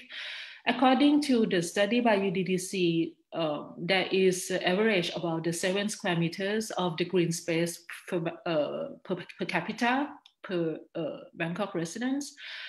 This is lower than the WHO minimum standard of 9 square meters per person. Importantly, those 7 square meters are not all public parks either. Instead, the space include various types of green areas, such as inaccessible lengths of the foliage in the median of the multi-lane thoroughfares, like in the middle of the street, or the grassy plot at the small intersection or the roundabout that you cannot really use it. Indeed, if the green area of Bangkok is calculated as a ratio to the daytime and nighttime population, for example, suburban commuters, then there is actually less than 1 square meter per person of the green space to enjoy. So which is really a crisis. In addition to that, people's access to the park area overlaps. In the central business district in Bangkok, such as Pathumwan district, Silom and Sathorn district, there are many large parks like Lumpini, Benjakiti, and many. In this area, people can access to the park by foot. By contrast, there are other densely populated districts where no park at all in the vicinity of the residential area. To those districts, pedestrian access to the public park can be almost impossible, like more than 4.5 kilometers, like you see here. The green firework is represent a walkable distance to the closest park, the nearest park, like shorter than 500 meters, and the red firework is more than 5 kilometers. So imagine, for example, in Prakanong area, which is really one of the upcoming residential area now, total absence of the public park in the vicinity. So you can imagine if we have to live in the congested area with no green space to stroll around, when the part of the city are in a lockdown and people required to shelter in place. So such a lack of the access to the outdoor has become like claustrophobic and can have adverse health consequences. Therefore, if the BMA advance the policy to build more public park area, they should be distribute parks to all districts throughout city rather than reinvest in enlarging the centrally located parks that already exist, such as like BMA this year, they invest during the COVID crisis, they decide to invest 1 billion baht to upgrade Lumpini Park. I told you in the Pathumwan district, where the proportion, the area of the green space is even among the highest compared to other districts in Bangkok. So, and the park already in a good condition. And they should avoid also impractical ventures such as the Klong Chong Non Si Canal Park. This is located just very close to Christine's house, which is located in the median of the 4 lanes thoroughfare and thus very difficult to access from the roadside.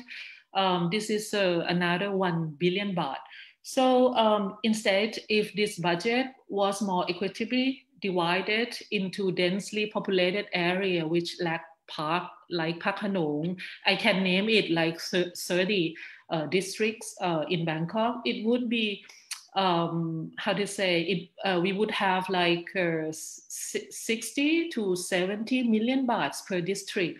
And that would be more than enough to significantly improve the quality of life for millions of Bangkok residents and visitors throughout the Bangkok area. So this is, Khun Maw Pairot has mentioned, this is the project that continuously supported by Thai Health Promotion Foundation, Walkable Bangkok. This map, shows the green area. The green color is the area that you can live without car, because everything that you need in life that I mentioned, amenities, shop, parks, learning facility, located within the walking distance, 800 meters.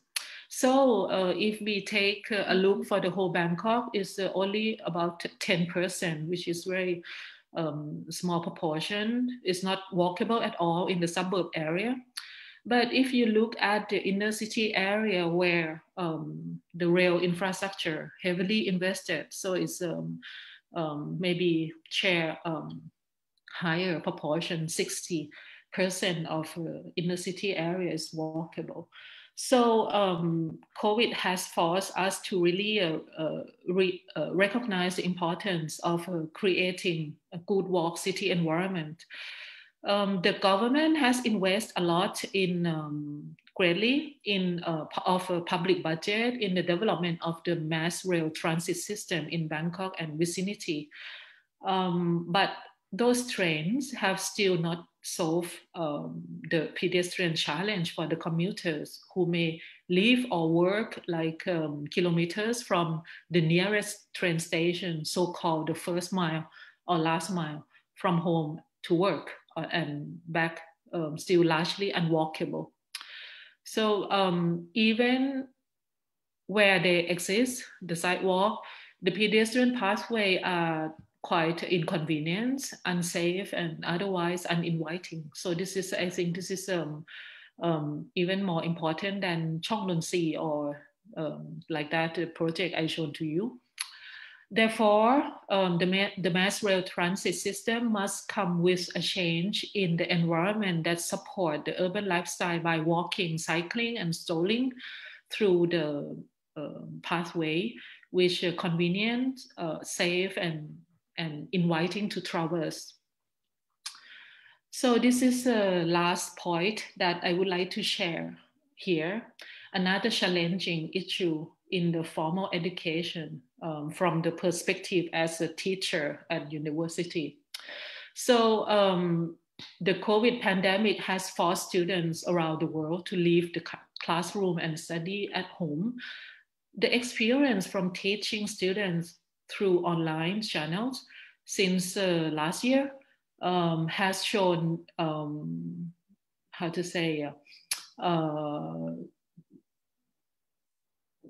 has shown that the home learning has caused some students become overly stressed and at risk of clinical depression. But what should be raised here, another issue to raise here is that for the education culture in Thailand, the school age youth should leave the house and spend 8 hours in school with teachers since they were young until they graduate high school. The majority of the city and national government investment in the formal education, therefore, heavily focus on the school establishment and facility, not outside, not much on other learning facility outside school that support individual studies, such as public library, museum, and public space. Like in France, in Paris, you can have like 100 options for children, for young people to go and learn by themselves. But this is not the case in Thai education culture investment. So when it shifted to online with 8 hours, it became a nightmare for students, teachers, and parents. So it is possible to imagine, for example, a curriculum in which half of the school day is in the classroom, while the other half is independent study through the use of existing source of the learning in the city, like just mentioned, public library, museum, and public space. This might help reduce the stress of having to sit for 8 hours of lecture or in front of the computer. So this vision could be the prevailing trend in the future of learning, which COVID has accelerated. In the Thai context, such a change would entail a paradigm shift towards learning instead of investing in the school building, and also public and private partnerships to promote learning area in the city. As you can see in the slide, this is a UDDC study of the learning facility in Bangkok. It was found that the area that promote learning outside school are concentrated only in the central business district like Pathumwan, Bang Rak, Thonburi, Krong San. But in other districts like in the peri-urban, this type of public learning space are almost non-existent. So this example reflects some of the growth inequality of Bangkok. The COVID crisis has given urban planners and administrators the opportunity to consider a new perspective on the living and learning and the need for the policy reset to achieve the vision. So sorry, this is the last slide. I would like to conclude with the observation that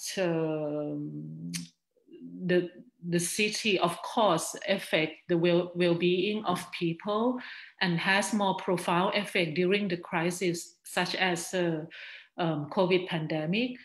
COVID-19 has shown the city that, the city that are well-designed and well-planned can help communities and society cope better with the health crisis. In those cities, people can still have an active lifestyle and the urban economy can still continue to hum.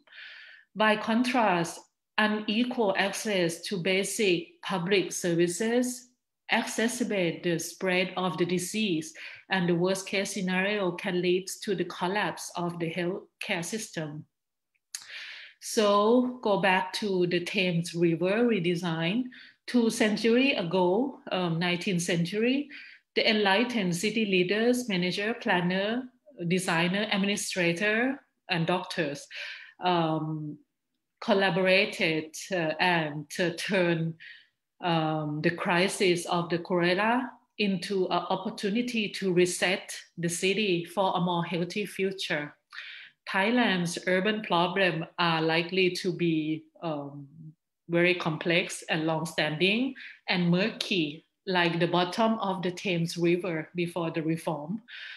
But if we miss out this opportunity to learn together and advocate for a more meaningful change for the city, then our future may remain full of risks, and the potential damage from the pandemic in the future, maybe the pandemic X in the future, could be maybe much more severe and longer than what we are all facing right now. So thank you very much. Thank you, Ajahn Niramon. I actually have tremendous multiple questions, but I will save that as well.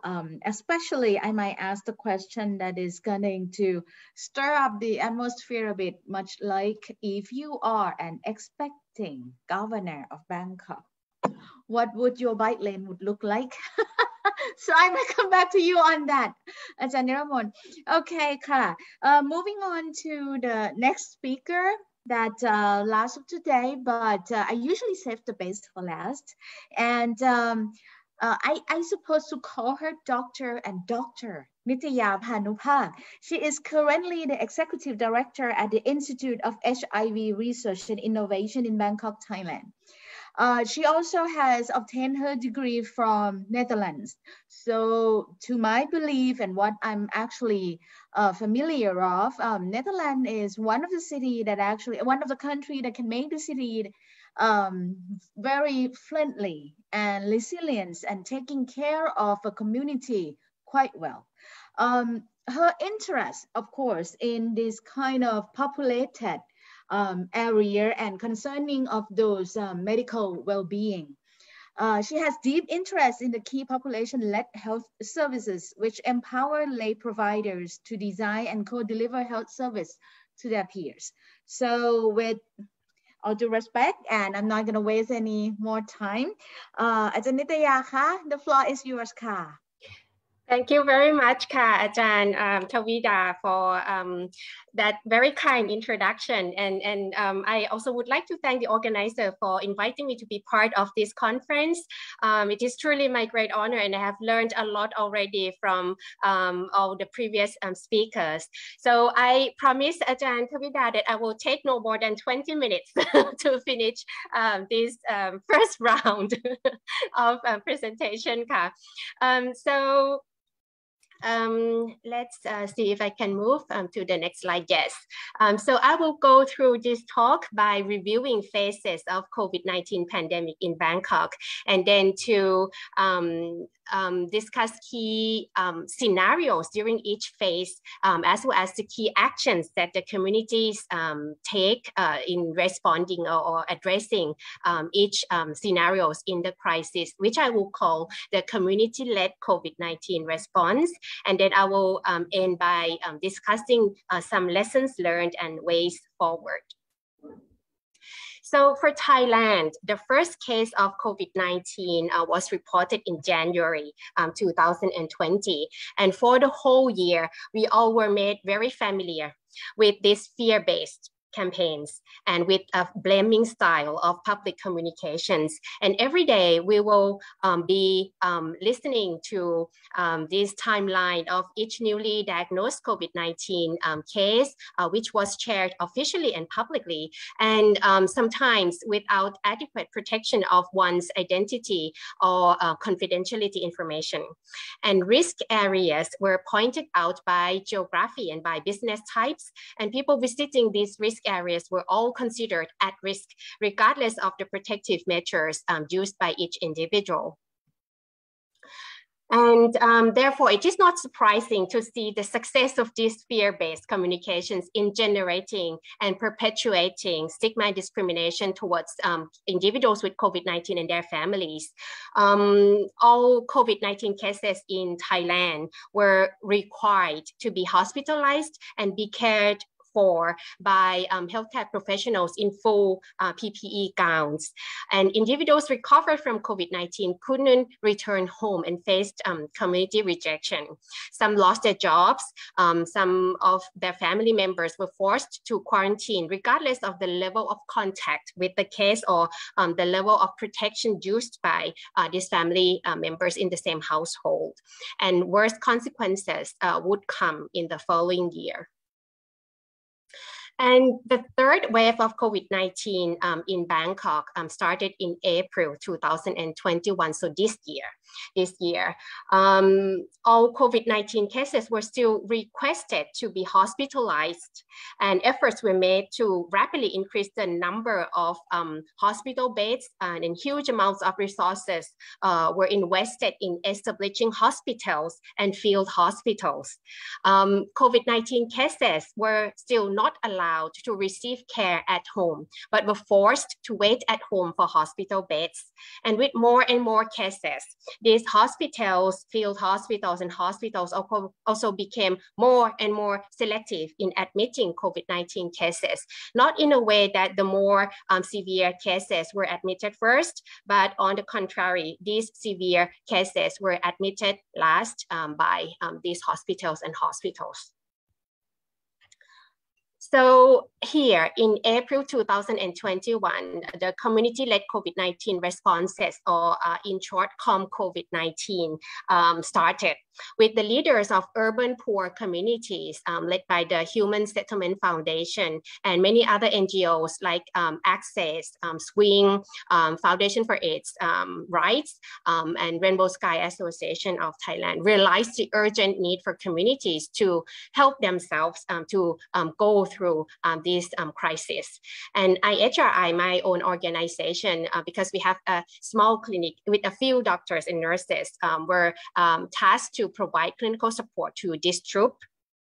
And as part of this COVID-19, a client-centered and holistic service delivery model was co-designed and then co-delivered both virtually and in person by healthcare professionals together with community-led providers. And the aim is to provide the best basic clinical assessment and support, to provide livelihood support, and also to provide supports on mental health, stigma, and human rights violation, while the people in the communities were still waiting for hospital beds. And in April to May 2021, while people were dying at home, access to large quotas of COVID-19 vaccines were still kept for prioritized groups of people, like those in transportation and education sectors. And the ownership of these vaccine quotas was very strong, especially to the level that if anyone outside of the group, like these community leaders who were caring for their community members who dare to come and ask for vaccine, would be treated like a thief. And for healthcare workers, healthcare providers who were not working in the hospitals, but were giving care in the communities, to get the vaccine, we would need to beg around or to trade by volunteering in this vaccination center. And the consequences of stigma and discrimination that were so successfully created over the past year came clear as people were forced to leave their house. People with COVID-19 were forced to leave their house and died on the street. And many people would choose not to be tested just to avoid potential discrimination by community and workplace in case that they were tested positive. And migrant workers, stateless persons, asylum seekers suffered another layer of discriminative actions by service providers due to the lack of government's clear and official commitment to reimburse the cost of COVID-19 testing and COVID treatment to these providers.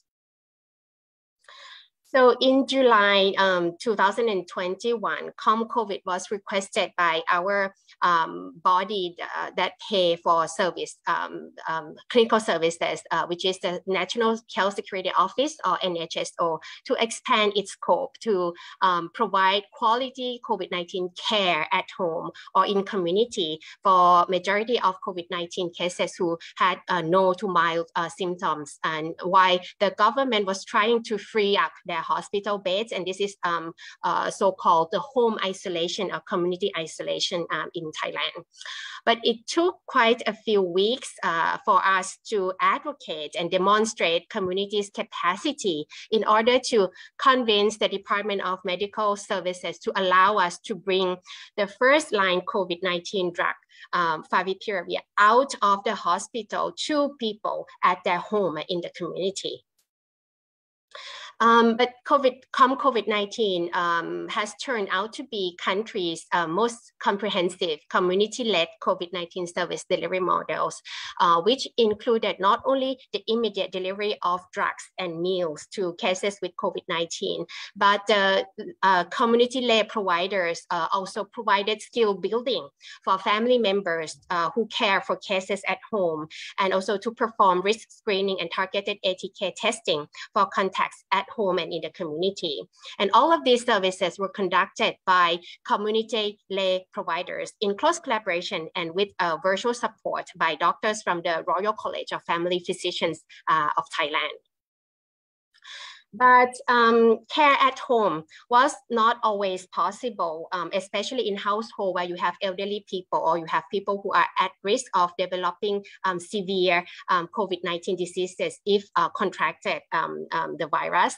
So there are various community-led community isolation or community-led CI models established by the leadership of each community based on their local context, with an aim just to simply give a shared living space in the community where care and support can be closely provided by community-led providers. And therefore, settings of this community-led CI can be an empty house for rent, or can be a section of accommodation space in a construction camp or in a factory. However, this community-led CI model might not meet the standards set by some experts. And from time to time, these standards were used by some governmental bodies to act against the establishment of community isolation settings, which is the community-led one. And I really admire our community leader colleagues for their perseverance, their humility, and their ability to forgive, with the only goal to ensure that they can bring their communities to survive this crisis. So from July to November this year, the COVID-19, together with the Royal College of Family Physicians of Thailand, have brought COVID-19 care to almost 30,000 people, with almost 10% of them being non-Thai. And this is truly a real partnership among the partners listed here, who together have brought in like thousands of volunteers from various disciplines. And each of them has contributed very significantly to this concerted effort to respond to COVID-19 crisis in Bangkok. And it does not stop in Bangkok, because this troop has already extended their community-led expertise to various provinces with high COVID-19 burden in the country, including those in the north and those in the deep south. So now I would like to summarize lessons learned. And the first lesson is that trust in community-led health responses didn't come without an investment. We have demonstrated that urban communities can be rapidly empowered to deliver responses to reduce COVID-19 transmission, morbidity, and mortality. But investment has to be taken seriously for the community empowerment, and this investment in community empowerment needs to be funded. With the seriousness that we take, the COVID-19 knowledge could be quickly translated into a series of fact-based and practical skill building sessions. And as you can see in the pictures here, teaching community has been the most efficient way in capacity building.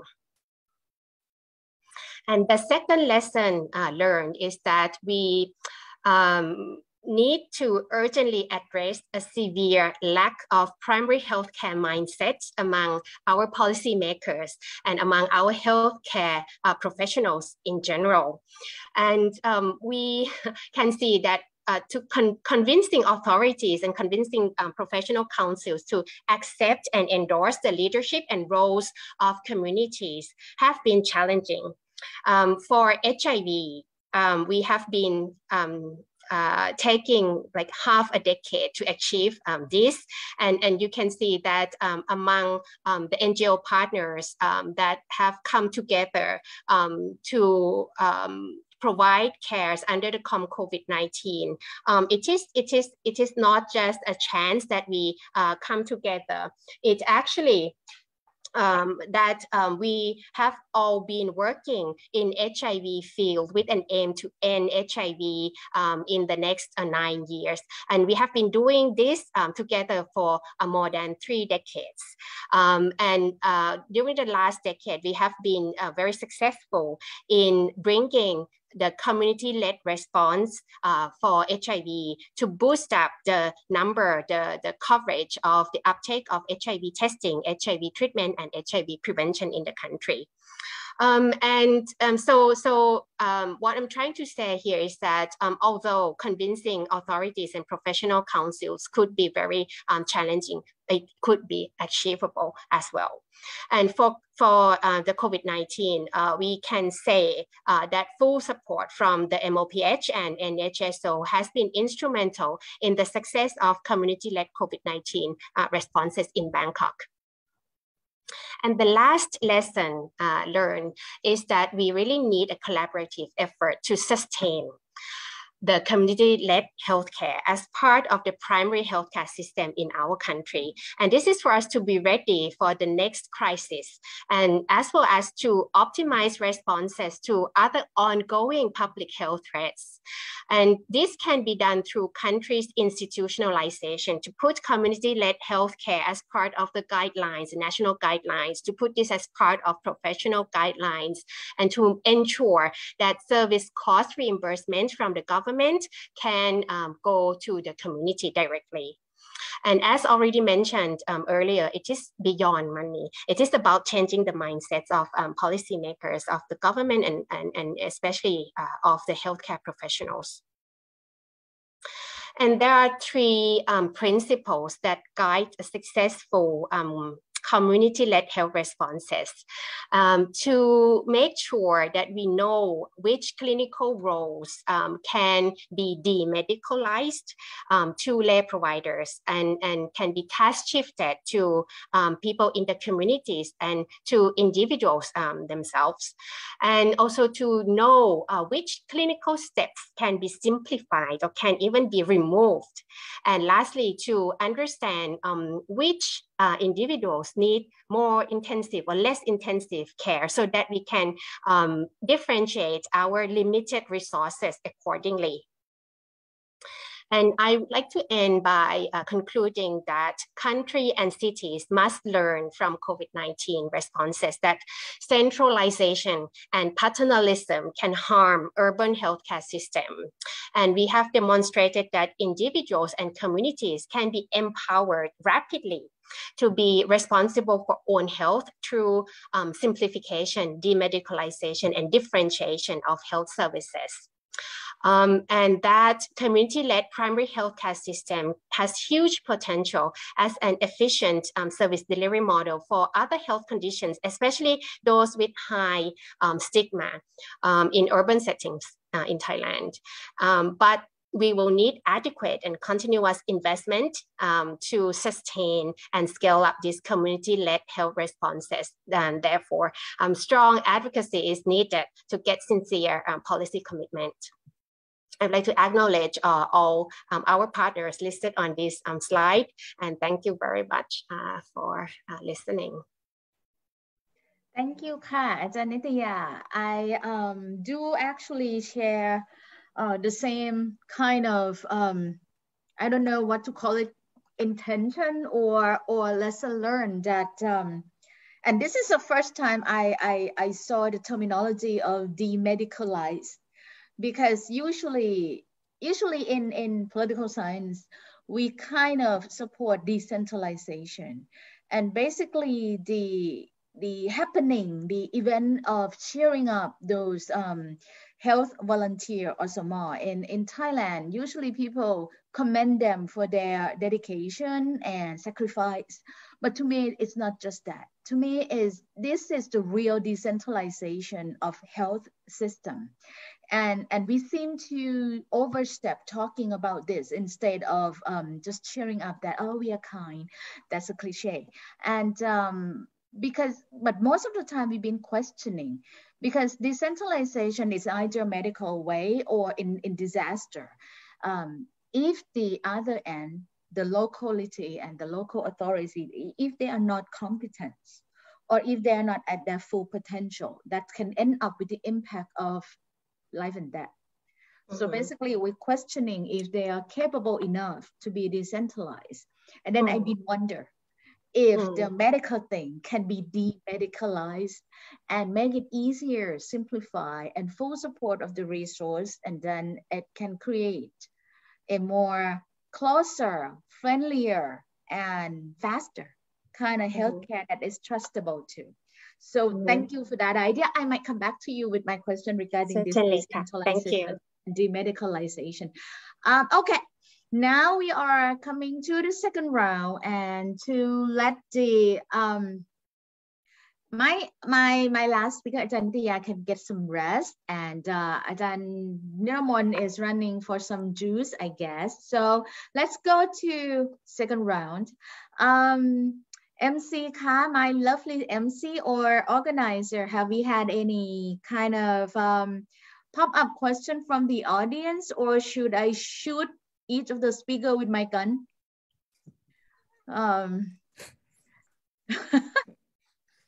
Then you might start with your question first. And there are some audience who want to ask. Now, Kun DJ Clario, he raised his hand. Yes, thank you. Okay, thank you for the opportunities. Actually, personal, I'm fully agree to Ms. Wiwi and Mr. Ruku for the research findings. Nowadays, Indonesia is suffered by flood and seawater level rise. Here are caused by climate change impact. My question is, what do you think about housing and settlements development control? And so on in today, if we correlate the sector development to climate disaster reductions initiatives. Thank you. Can you hear the question well? I lost the last part. Yeah, me too. So I thought that it's only me. DJ, would you mind? Perhaps the connection is not very efficient at that point. Can you repeat your question one more time? Yes. Thank you. I would repeat my question. My question is, what do you think about housing and settlements development control? in Indonesia for green space, infrastructure, and so on. If we correlate those development sector to climate disaster reduction initiatives. Thank you. Is clear enough? I think so, right? Yeah. Okay. Should I get 2 more questions first so that I can turn to the speakers? MC, do I have any other hands?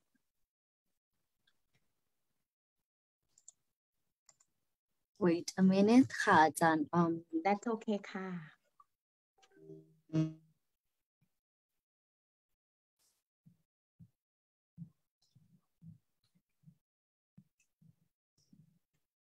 Oh, there is a question in the chat box. So,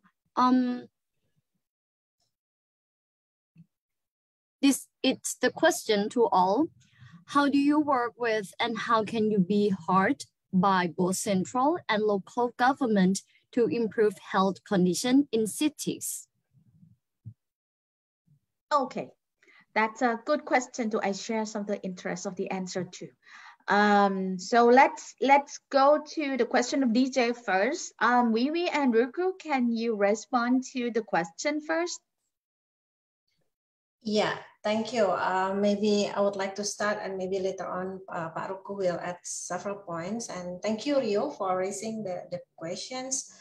Of course, yeah, I think it has been happening in many cities, in most probably in Asia. There are a lot of cities, coastal cities issues related to the housing settlement and also related to main infrastructural work. And the problem is that related to the health and urban planning issues, most of this kind of issues is addressed by kind of engineering and construction work.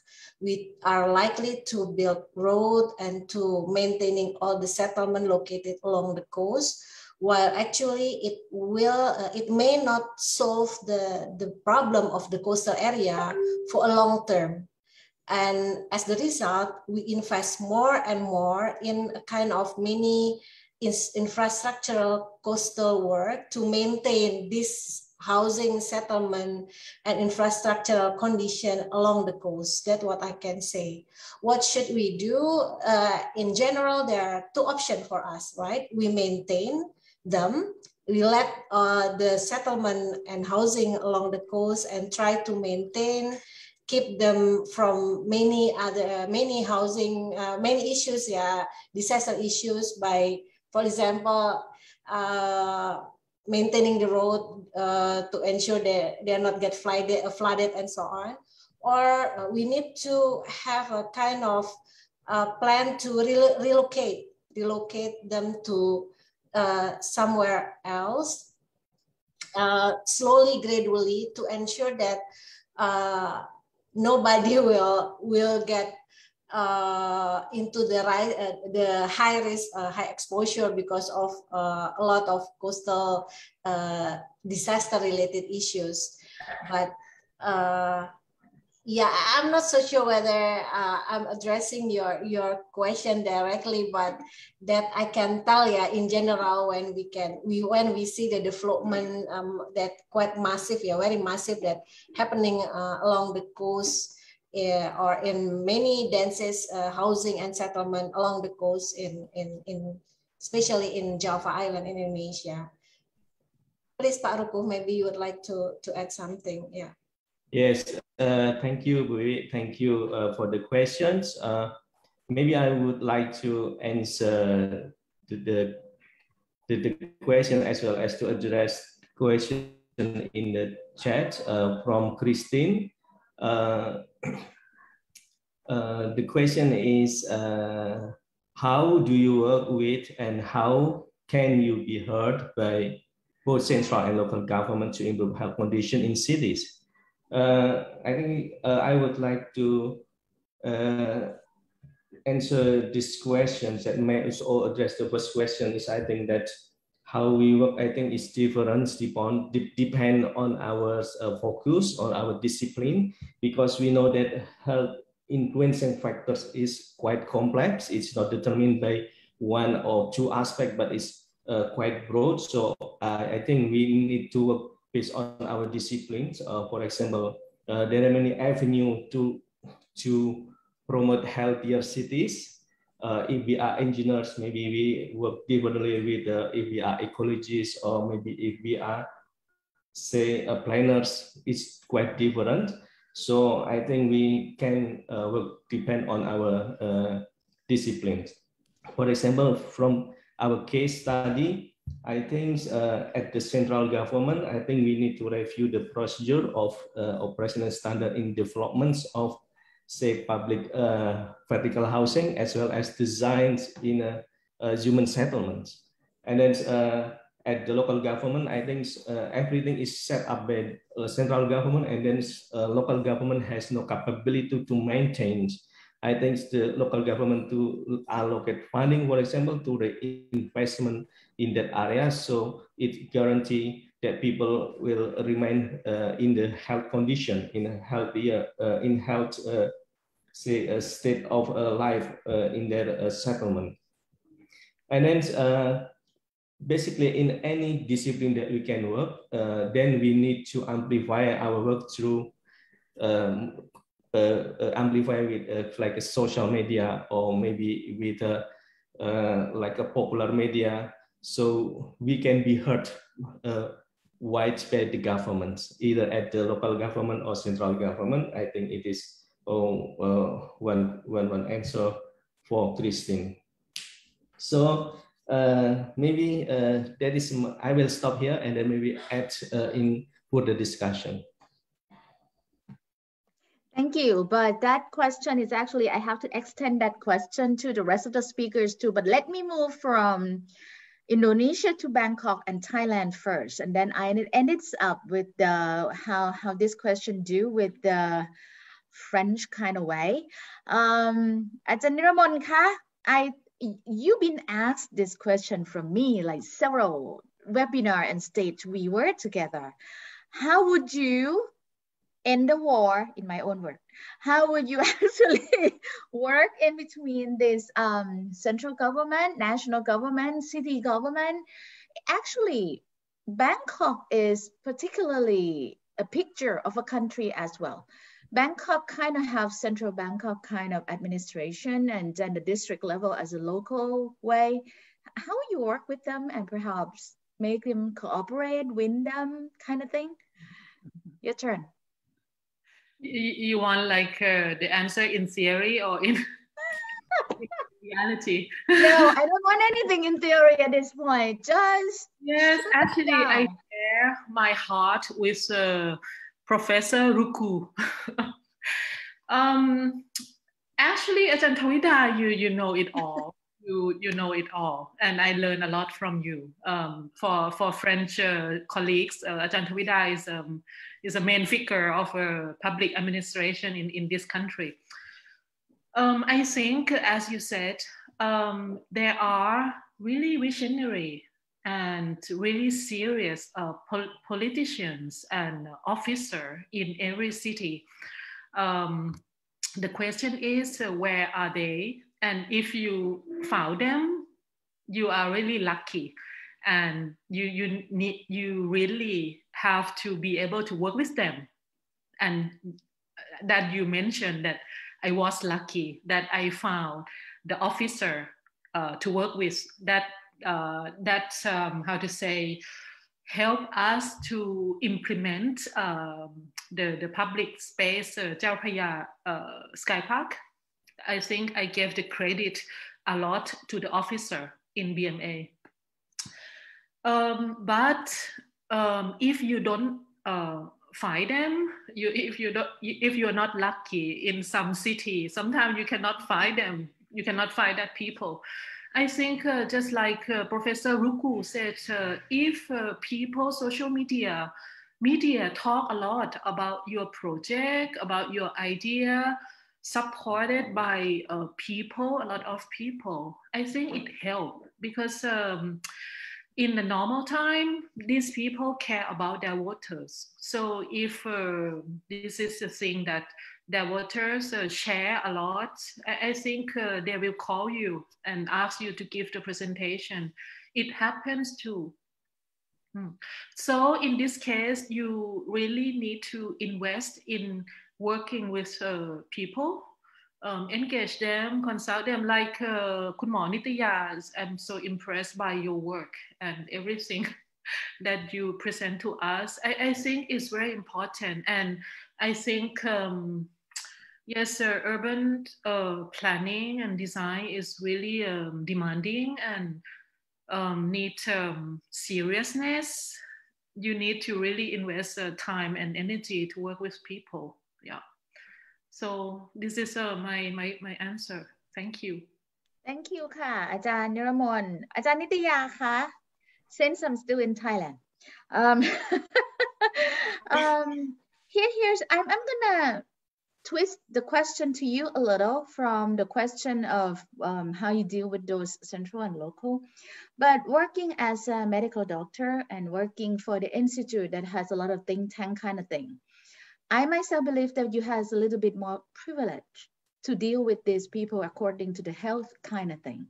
So is it true that the knowledge, the technical kind of skill or anything else make them trust you more and make them listen to you more, those politicians, government, and make you a person who can say final word at some point and then let you deal with both the local and central easier? Is it true?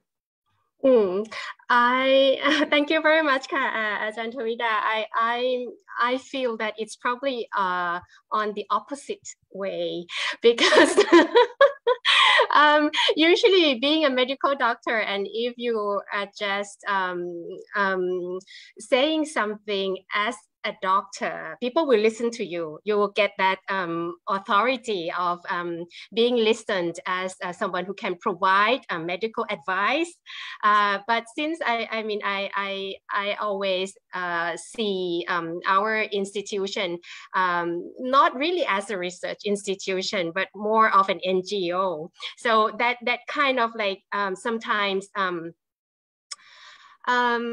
weaken the message, the medical technical advice message that the government, the local, the central one want to hear, you know. But I think the way to go for us, I still feel that we do not need to like be strong on just one side. We can be strong on both sides. Being a researcher, you are strong in data, generating data, as well as being on the advocacy side. You can use your credit to advocate for the data that you generated. That's one thing. But I don't think that by being a medical doctor and having a research institution has played that major role. I have to admit that it's mainly because of the collaborations that we have with the community-based organization and with those really working on the ground. And I'm a person I'm a person that truly believe that if you are talking about community engagement, you need to do that seriously. And we are like so used to just having a community representative be a token in any meeting, which I think like it's so out of date, and we need to change that culture. So by engage community, you then create a champion in the community who will then do the advocacy roles, in which you cannot do that because you're not the member of the communities to say that to the authorities. Thank you, Hajan. I truly agree, Hajan, because to make the real engagement, that's a hard work. To make an image of engagement, that's an easy one. That's why they actually love to do that a lot. And the power of knowledge sometimes cannot win the power of power. And that's still a problem. Okay, to this question as well, Dr. Moran, it's your turn of shining to us if there is some way better that we have to learn in terms of dealing with these several levels of government. Thank you very much, and I'm very impressed by the panel here today. So I learned a lot from all of you. Thank you very much, and thank you, Ajanta Vida. Sure, I have to visit you to learn also from you after at Thammasat University. I have to say that we can work at two levels. The first level is quite a global level to better understand. And I'm also very interested about what we learn from Indonesia, what we learn from Bangkok, what we can learn from other cities. It's important. And in this case, and I would just to share with you that I did not present this, but normally we will have a project accepted between the Singapore government and the CNRS. And this project will be on the sustainable cities, and is also to improve the prediction of epidemics in Singapore. And by developing mostly risk assessment, modeling, epidemiological modeling, and finally to support better, to improve the prevention, but also to better support policy making in planning and design. So we will just launch next year, beginning of the next year, this project. So I hope that we can face-to-face continue to discuss about this on this project. But because what we learned today from you, that the cities are facing many things, many problems, climate change, energy. We did not discuss about energy, but the rise of energy demands, especially facing climate change. Flooding, we see that in Indonesia. Air pollution, we will see that tomorrow. Problem of water, also quality of water. All of these affect finally two kinds of things in the health. The infectious disease, we see that with dengue, but with diarrhea, with other disease, and non-communicable disease that are rising because of the changing of diet, more to the westernized and processed food diet, which is completely related to the rise of diabetes and all of the problem of autoimmune disease. So the burden will be very high in both ways. And in changing also because the urban cities starting to have older people and less children. So also this is something that is to be planned to be this. So it's one side. I think the science can work very well, and we have many examples today to show that with map, with data, with gathering, so and improve finally the science that need to the policymakers, to the governors of cities. And the other side is the way to work finally more locally and more concretely sometimes. I have no experience in cities, I have to say, even if I grew up in cities in France, but I have 10 years of working with local communities in northern Thailand, in Tawangpa actually, and in a sub-district. So working with 8 villages, we conduct a lot of work, and I will go Saturday, I go again for 2 weeks of work with them, with spillover of coronavirus between dogs, rodents, wildlife, and of course bats and humans. And thanks because I'm good guy from biodiversity, I told you, and ecology, but we work directly with the primary care unit, directly with the district hospital, because this is the way that you can really reach the community. And Dr. Nitaya, you show us this, but also our colleague from Indonesia directly show this. And actually, Ajani Ramon also present this. So this is the way to go. Even for me, I was more interested at saving the species, saving the biodiversity than saving humans at the very beginning. But finally, working on the health of humans, I found humans quite interesting animals, interesting thing. Not so cute as my favorite animals. I work on rodents, on rats, but okay, it's okay. They are nice, but they are nice people. So, and we can work on this. And I think that after 10 years, I see much more of this we can do. And this is also a new way, because I tell you, I'm the guy from the ecology, from biodiversity, and for health, and all the time we are giving bad news. Bad news about climate change, bad news about biodiversity crisis, bad news about health. We need to develop some projects that are more enjoyable, even for us as a scientist. And that's why I want to switch, and even we can work some project in big cities. And I think it's here with Ajahn Niraman, I was very amazed and impressed by this, because it's a way to go. So the way to go and I think that for our side, we can propose these kinds of nature-based solution. And the nature-based solution has to be promoted, and it will be a win-win strategy.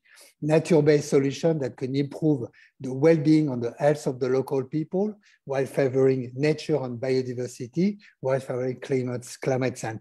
And this way to introduce the nature-based solution should be by the community, to be by the local. When Ajahn Niraman proposed that, okay, stop this big infrastructure, but starting to think at local planning, urban plan, it will be small, but it will be effective and will be repeatable. Of course, we need to have a lot of things, and it will be enjoyable to work for this. Lot of fun as a scientist also, we need to be this. And I think we have to think how to do this, and especially with a good network of people. And thanks for IRASEC to join us all together today.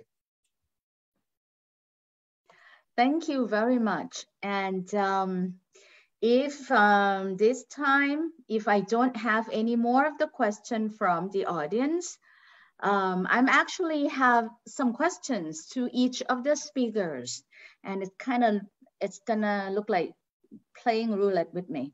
So I'm gonna show the question to you. For those of you who have my question, you actually have to respond, of course. It will be very special for my Thai speaker. I'm gonna shoot multiple bullets to you, and you can choose not to answer some of my bullets, that's fine. But to my international speaker, you are by my rule to answer the question I'm going to ask. I'm going to actually start the question to Vivi and Ruku first, so that my beloved Dr. Mora can take some rest first. Vivi and Kuru, I have two questions. Either of you can actually share the question, or if the rest of the speakers want to add something, wait till your turn too. I have two questions. According to your presentation and from what I understand about both Indonesia and a lot of developing country kind of city and locals. First question is, usually coastal hazards are too many. The coastal area has a lot of multiple hazards. And some of these hazards are compound in its own. And also they have an evil twin, which means that you have a opposite effect from one another, drought, flood, kind of thing. So you have a lot of diverse needs as well. So my question is, how can we choose or balance them between flood and pandemic, or between hot air and then storm, between tsunami, earthquake, or infectious disease, or clean air? So how would we balance or choose them among the other? You cannot give me the answer of choose both. No, you have to pick one. Second question, resilience policy in developing countries is usually top down. It's usually making decisions from up there. However, even if we pay attention to bottom up, or community engagement and participation, those urban poor usually prioritize their economic status, their living, their earning, much more than the purpose of resilience and safety. So it would actually give somehow an exception to the policymaker. The urban poor, they will not care. They only care about money. They only care about their earning and living. So let's just not do resilience. How would we do this? How would we make resilience on the table of policymakers? Your turn. I'm sorry. You really give us very difficult questions. Yeah. I think it's a question for someone in the like you, Dr. Tabida, as a political scientist. That's true. you. That's what I usually believe in transdiscipline. I want someone else to answer this kind of thing, how they see things. Dr. Vivi actually knows. She actually heard this question from me before. Yeah, hard question. Yeah. So anyway, Pak Roku, you would like to start or? I think you is better, Bu Vivi. Okay. Yeah. Then thank you for the interesting questions. Yeah. It's to be very honest, it's really most of the times also pop up in my mind. For most of the time, we all know we cannot choose. Yeah, we cannot choose. But in the reality, we need to prioritize something to address some issues, right? We cannot solve all problems at the same time. That's the real condition that most of the time we face. But for my perspective, yeah, we need to see that not as incremental or partial issues, but I prefer to see it as a systematic problems. When we talk about drought, automatically in the system perspective, we also talk about flood. When in the end of the day, when we talk about let's say climate-related disaster, we talk about the problem related with the water cycles. So I prefer to see all the problems as a systematic approach, rather than we just focus on one particular disturbance, for example, and then resulted into a kind of maybe ignorance of other problems. But at the implementation level, at the operationalization level, at the certain point of view, we need to prioritize something, of course, yeah. And of course, in every region, they also have kind of higher risk of particular issues compared to other. For example, as in some area, maybe drought becomes a more important issue rather than flood. In other areas, the situation will be different. But despite that kind of situation, which means we need to understand the area, but the bottom line is please see it as the systematic view. Then we need to see that one issues might relate it to other, let's say, coastal disaster problems. That might be what I'm thinking actually when I'm listening your questions. And related to the second one, yeah. Maybe I might not directly answer your questions, but what I have in my mind at the moment is it's really, I would like to promote the terms of resilience from below. What I believe is that when we talk about resilience, actually what we need to do to promote the resiliency is the people.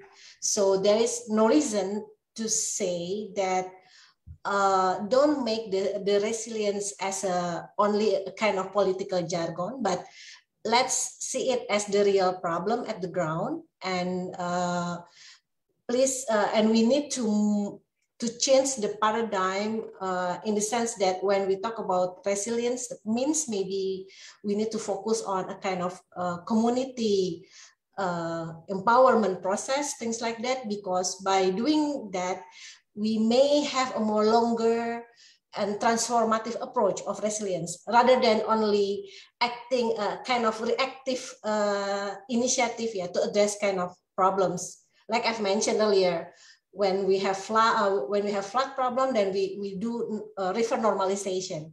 But I think it is not really solve the real issues when we do not also do something for the people living in the flood area, something like that.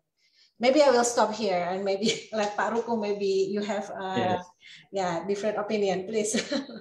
Well, just add what already mentioned by Bu Wiwi, that I think in Indonesia case, all of the decision is mainly guided by local development mechanism, local development plan, which is already plans at the 5 years times, is on medium term, and then is translated into annual planning program. So I think it is what is happened where we decided how we decide our priority is already set.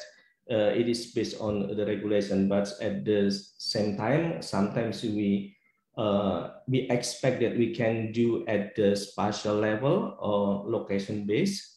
I think we solved that the issue based on location by location, because in location by location we can work intersectoral and multidisciplinary. I think it is one idea, which sometimes is not really match or fit what is planned and what we are expected. So that is sometimes the issue.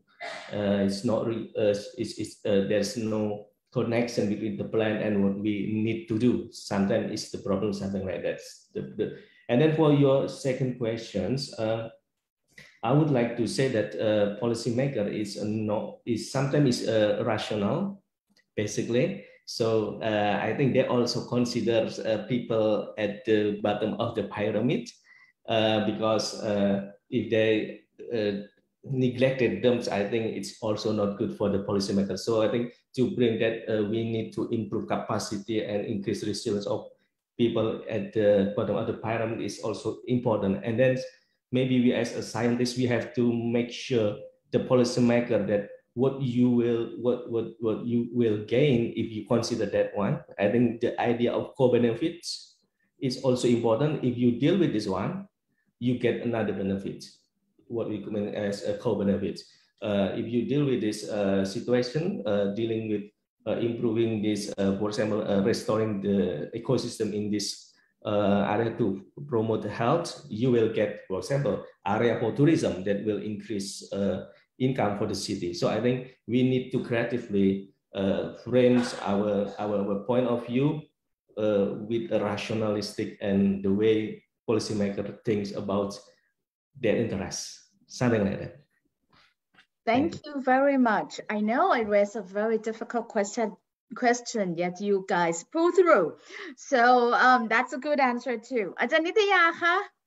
Actually, I have two questions to you, but I can make it one. or you can actually digest it anyway. You know, when you present and you pointing out of home isolation and community isolation, one way, to be honest, I share the same idea as when Dr. Moran is talking about bad news. I actually like bad news. I'm a disaster person, so what do you expect? I like bad news because bad news help me make radical change. That's what I actually believe too. So when we bring in home isolation and community isolation from Korea, from Japan, actually we forgot to go back and re-examine us whether or not we really be able to do home isolation. Because home isolation, as of what Ajahn Niramon is actually study, is really impossible, almost impossible, even in Bangkok with prompted and preparation. So if I make you a prime minister tomorrow, you're gonna be my prime minister tomorrow for a day and you have a magic wedge. What would be the most important, the most significant, the first step, or even the most difficult thing that you would use this magic to make Thailand, both at the mega city, urbanization, also at the local level, have a capacity to take care of themselves, to do home isolation or even community isolation? What would be the first step? Medically fine. So please go with it. That's a very good question and maybe something of my dream, because like over these past 2 years I always imagine if I was a prime minister, what would I do in responding to this crisis. So I think that what is really lacking in the Thai society is the belief in empowering people. You know, and it's really the belief that keep us away from even think about how we can empower people. And we just like stop at the first place that, oh, Thai people cannot be empowered. So that's the end of the story. So I believe that if you can like you have the power to make sure that the authorities, the institutions that usually not be willing to be part of empowering people, and not only that, not willing to be part of, sometimes act as a barrier to empower people. See this as a key issue at the country level, then I think things can move forward, because it's not that we will need to start from zero. There are already many strong communities, many strong NGOs and community-based organizations. So when we are saying about communities here, like government usually are very afraid of communities in a way that it's externally funded NGO or something like that. But we have local communities which are strong. So when if I can make this happen for things to move forward, I think that it's not only the trust in empowering people, make sure that people have the capacity to be informed and then make decisions by themselves. And so that's the first part. The trust is not enough. You need to invest in making your trust be reality as well, and that investment will need to be sustained. So I think trust is needed as the first step, and then you need to think about how to invest wisely, and then to sustain that investment. And this, I think, we can do it via a good communications. Dr. Ruku talked about social media communications. I think that's what is lacking from many governments. They want just to say like good things, and they believe that people will believe good things without questioning. But I think there is an art of communications in a way that you can say bad things, you can say good things, and then you let people be informed and make a decision by themselves. So that may address your first question to Dr. Viwandari and Dr. Ruku as well. Like, we don't have to choose in between. You can have way to communicate wisely. Thank you. Thank you very much, Ka Ajan. You make me really want to have new Prime Minister tomorrow. So basically, I'm sorry. I actually mistaken about time. I thought we have until 5:30, so we only have until about 5:10. So Dr. Moran, I'm gonna be quick on you. I'm gonna like shoot you into your heart. Addressing diversity, trying to speak with stakeholders, empathize everyone, and make it integrative into this One Health kind of resiliency or urbanization is a long due process, for sure. I believe in that.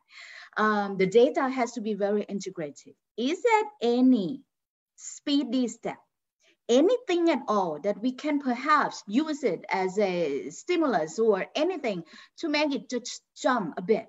So that because I believe that disruption now, so that you cannot just go slow. It's something need to be jumped too. So is there any speedy step that we can take? Yes, thank you very much for the question. Yes, and I think I thought about this, but not as a prime minister. So, but just how to faster the speed, and especially was a little concern about the way we react during the crisis. Not only this one, but some other sanitary crises. It's always we take some measure. And in the terms of the urgency, which is normal and sometimes difficult, so that's why I'm happy not to be Prime Minister or Minister of Public Health, because they have to take some decision with a lot of uncertainties, and it's difficult, and they don't know where is the trade-off, what will be the consequence. But we have to see that, okay, we have to a little be in advance. What we've learned, and it was nice also to hear you, what we learn about the past crisis and the actual crisis, to speed up finally the process, not only to better prepare for the next one, but to avoid the next one. And this is the way that maybe we can speed up.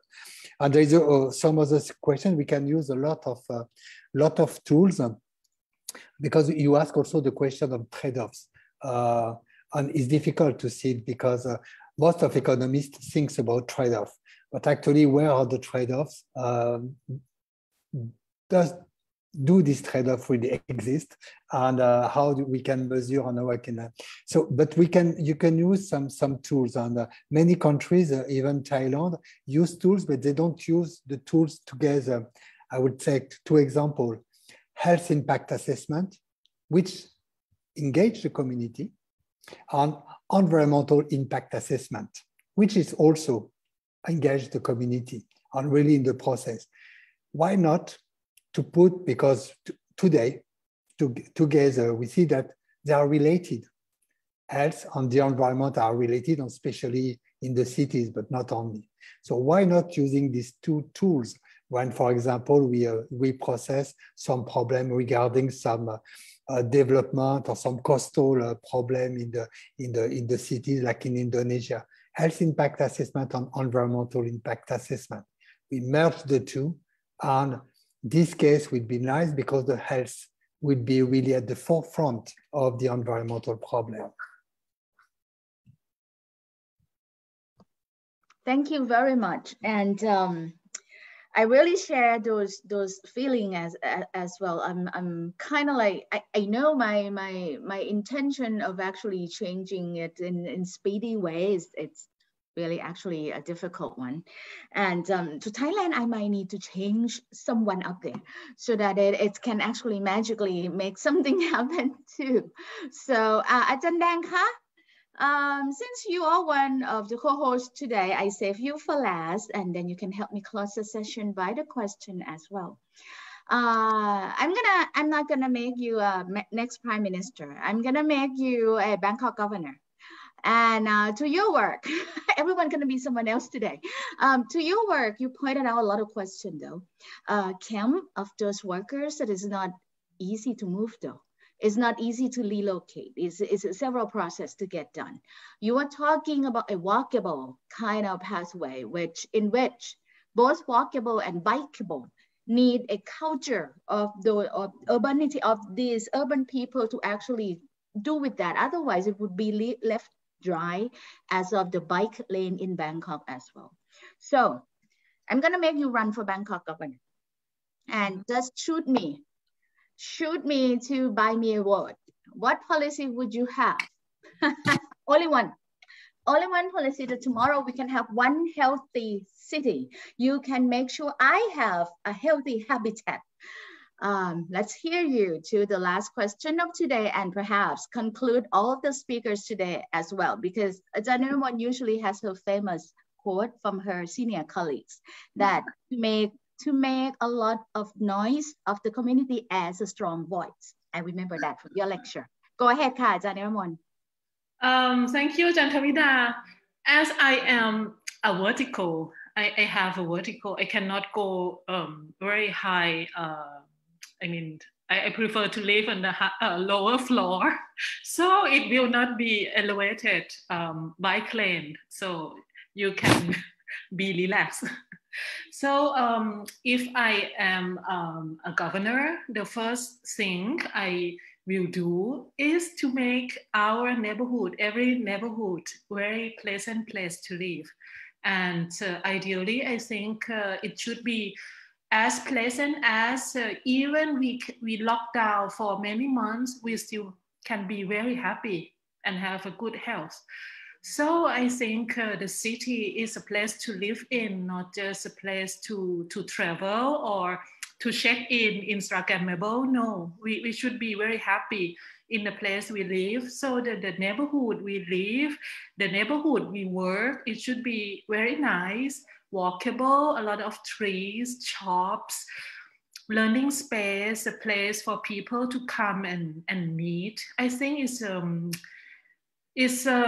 just a sash, just say, I think it's a very small scale, not very sexy to other governors, but I think it's very efficient, and I think it can help, I don't know, to help a lot of people can be more happier in the city. So just to add, for example, why we so obsessed about making the city more walkable. If you can walk, look at Parisian. They are so, I mean, they have a very beautiful legs because they walk a lot or they bike a lot. They bike, so they have even my husband, we going to travel now with a big luggage. He said, no, taxi is walkable. Look, and he said, I'm spoiled, decadent Asian. So it's good for health and it's good for economy. Like I try to explain, you walk, you can patronize all the shops, small shops, not the big department store. This is an inclusive economy in practice. It's good for environment for sure. We drive less, so it's less pollution. And I think it makes the neighborhood stronger because you know who's live next to you, not just like grab taxi from your home to office like this. It's not I don't think we can continue live like this. So I think this is very important. And you said how to create this culture to cultivate this walking or biking culture. I think it's like chicken and egg.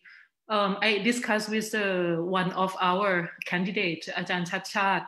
I think just make a very beautiful sidewalk, safe, convenient, and very pleasant sidewalk, and look how people change. Because according to our study, from 100%, 68% people are walking. Only 30% people use a car. I mean, and people tend to walk more when we develop BTS, MRT, BRT, because they cannot stand anymore with traffic. So I think this is a push reason. So I think if we make the sidewalk really, how to say, very beautiful, nice, with beautiful trees, beautiful lighting, nice bench like this, we want to walk. People will walk, and the local shops will be like this. In Paris, I just seen the statistic in this city. They have the highest local standalone shops per capita, highest in the world. But it doesn't happen automatically. Not only beautiful sidewalk, they have a lot of incentive. But look at this. I mean, this is my dream. And just to answer about the camp of the workers, I think it must be treat people, I mean, because we treat them like invisible or invisible group of people. We don't see them, or we prefer not to see them. But they need to have a proper standard, even they are a temporary worker, because we exploit them a lot. So this is, I think, we should treat differently with the construction site. And for lower income housing that Ajahn Khun Mor Nitya have been working with, I think this is a problem of housing, social housing, which is like unknown for this country. Like my husband said, BMA doesn't take care of housing for people. How possible? Because in Paris, they have like 20% of housing stock must be provided for social. I mean, for those who cannot afford expensive house.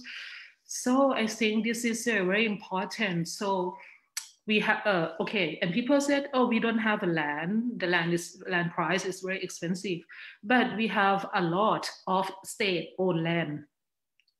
So I think if we can reform this, we can make even more than enough to host 600,000 of lower income people.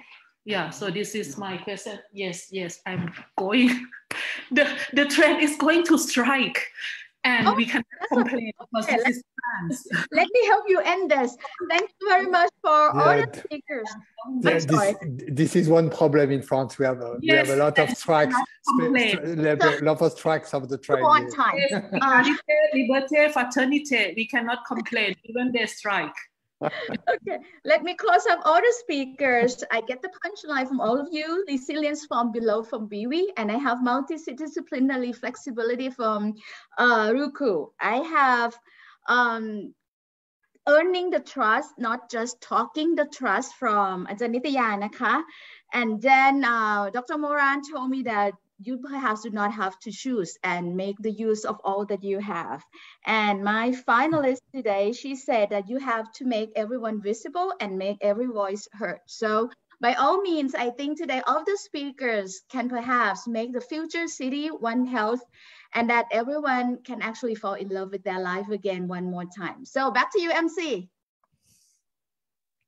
Thank you very much for a very constructive discussion for today. Before we really end our session for today, tomorrow, the last day of the OneHealth and City Conference 2021, and it will be starting at 2 p.m. and we encourage all those who are interested in to register beforehand. And okay, on behalf of the organizing committee, we appreciate your participation. Tomorrow is going to be as fun and constructive as this because we get another 3 distinguished expert panelists, which are Associate Professor Kraichat Tantakan Apha, and once again, Associate Professor Tawida Gamonwed, who will be our panelist for tomorrow. And lastly, Mr. Pongsak Yingchon Jaren. Thank you very much for all participants and see you virtually again tomorrow. Thank you.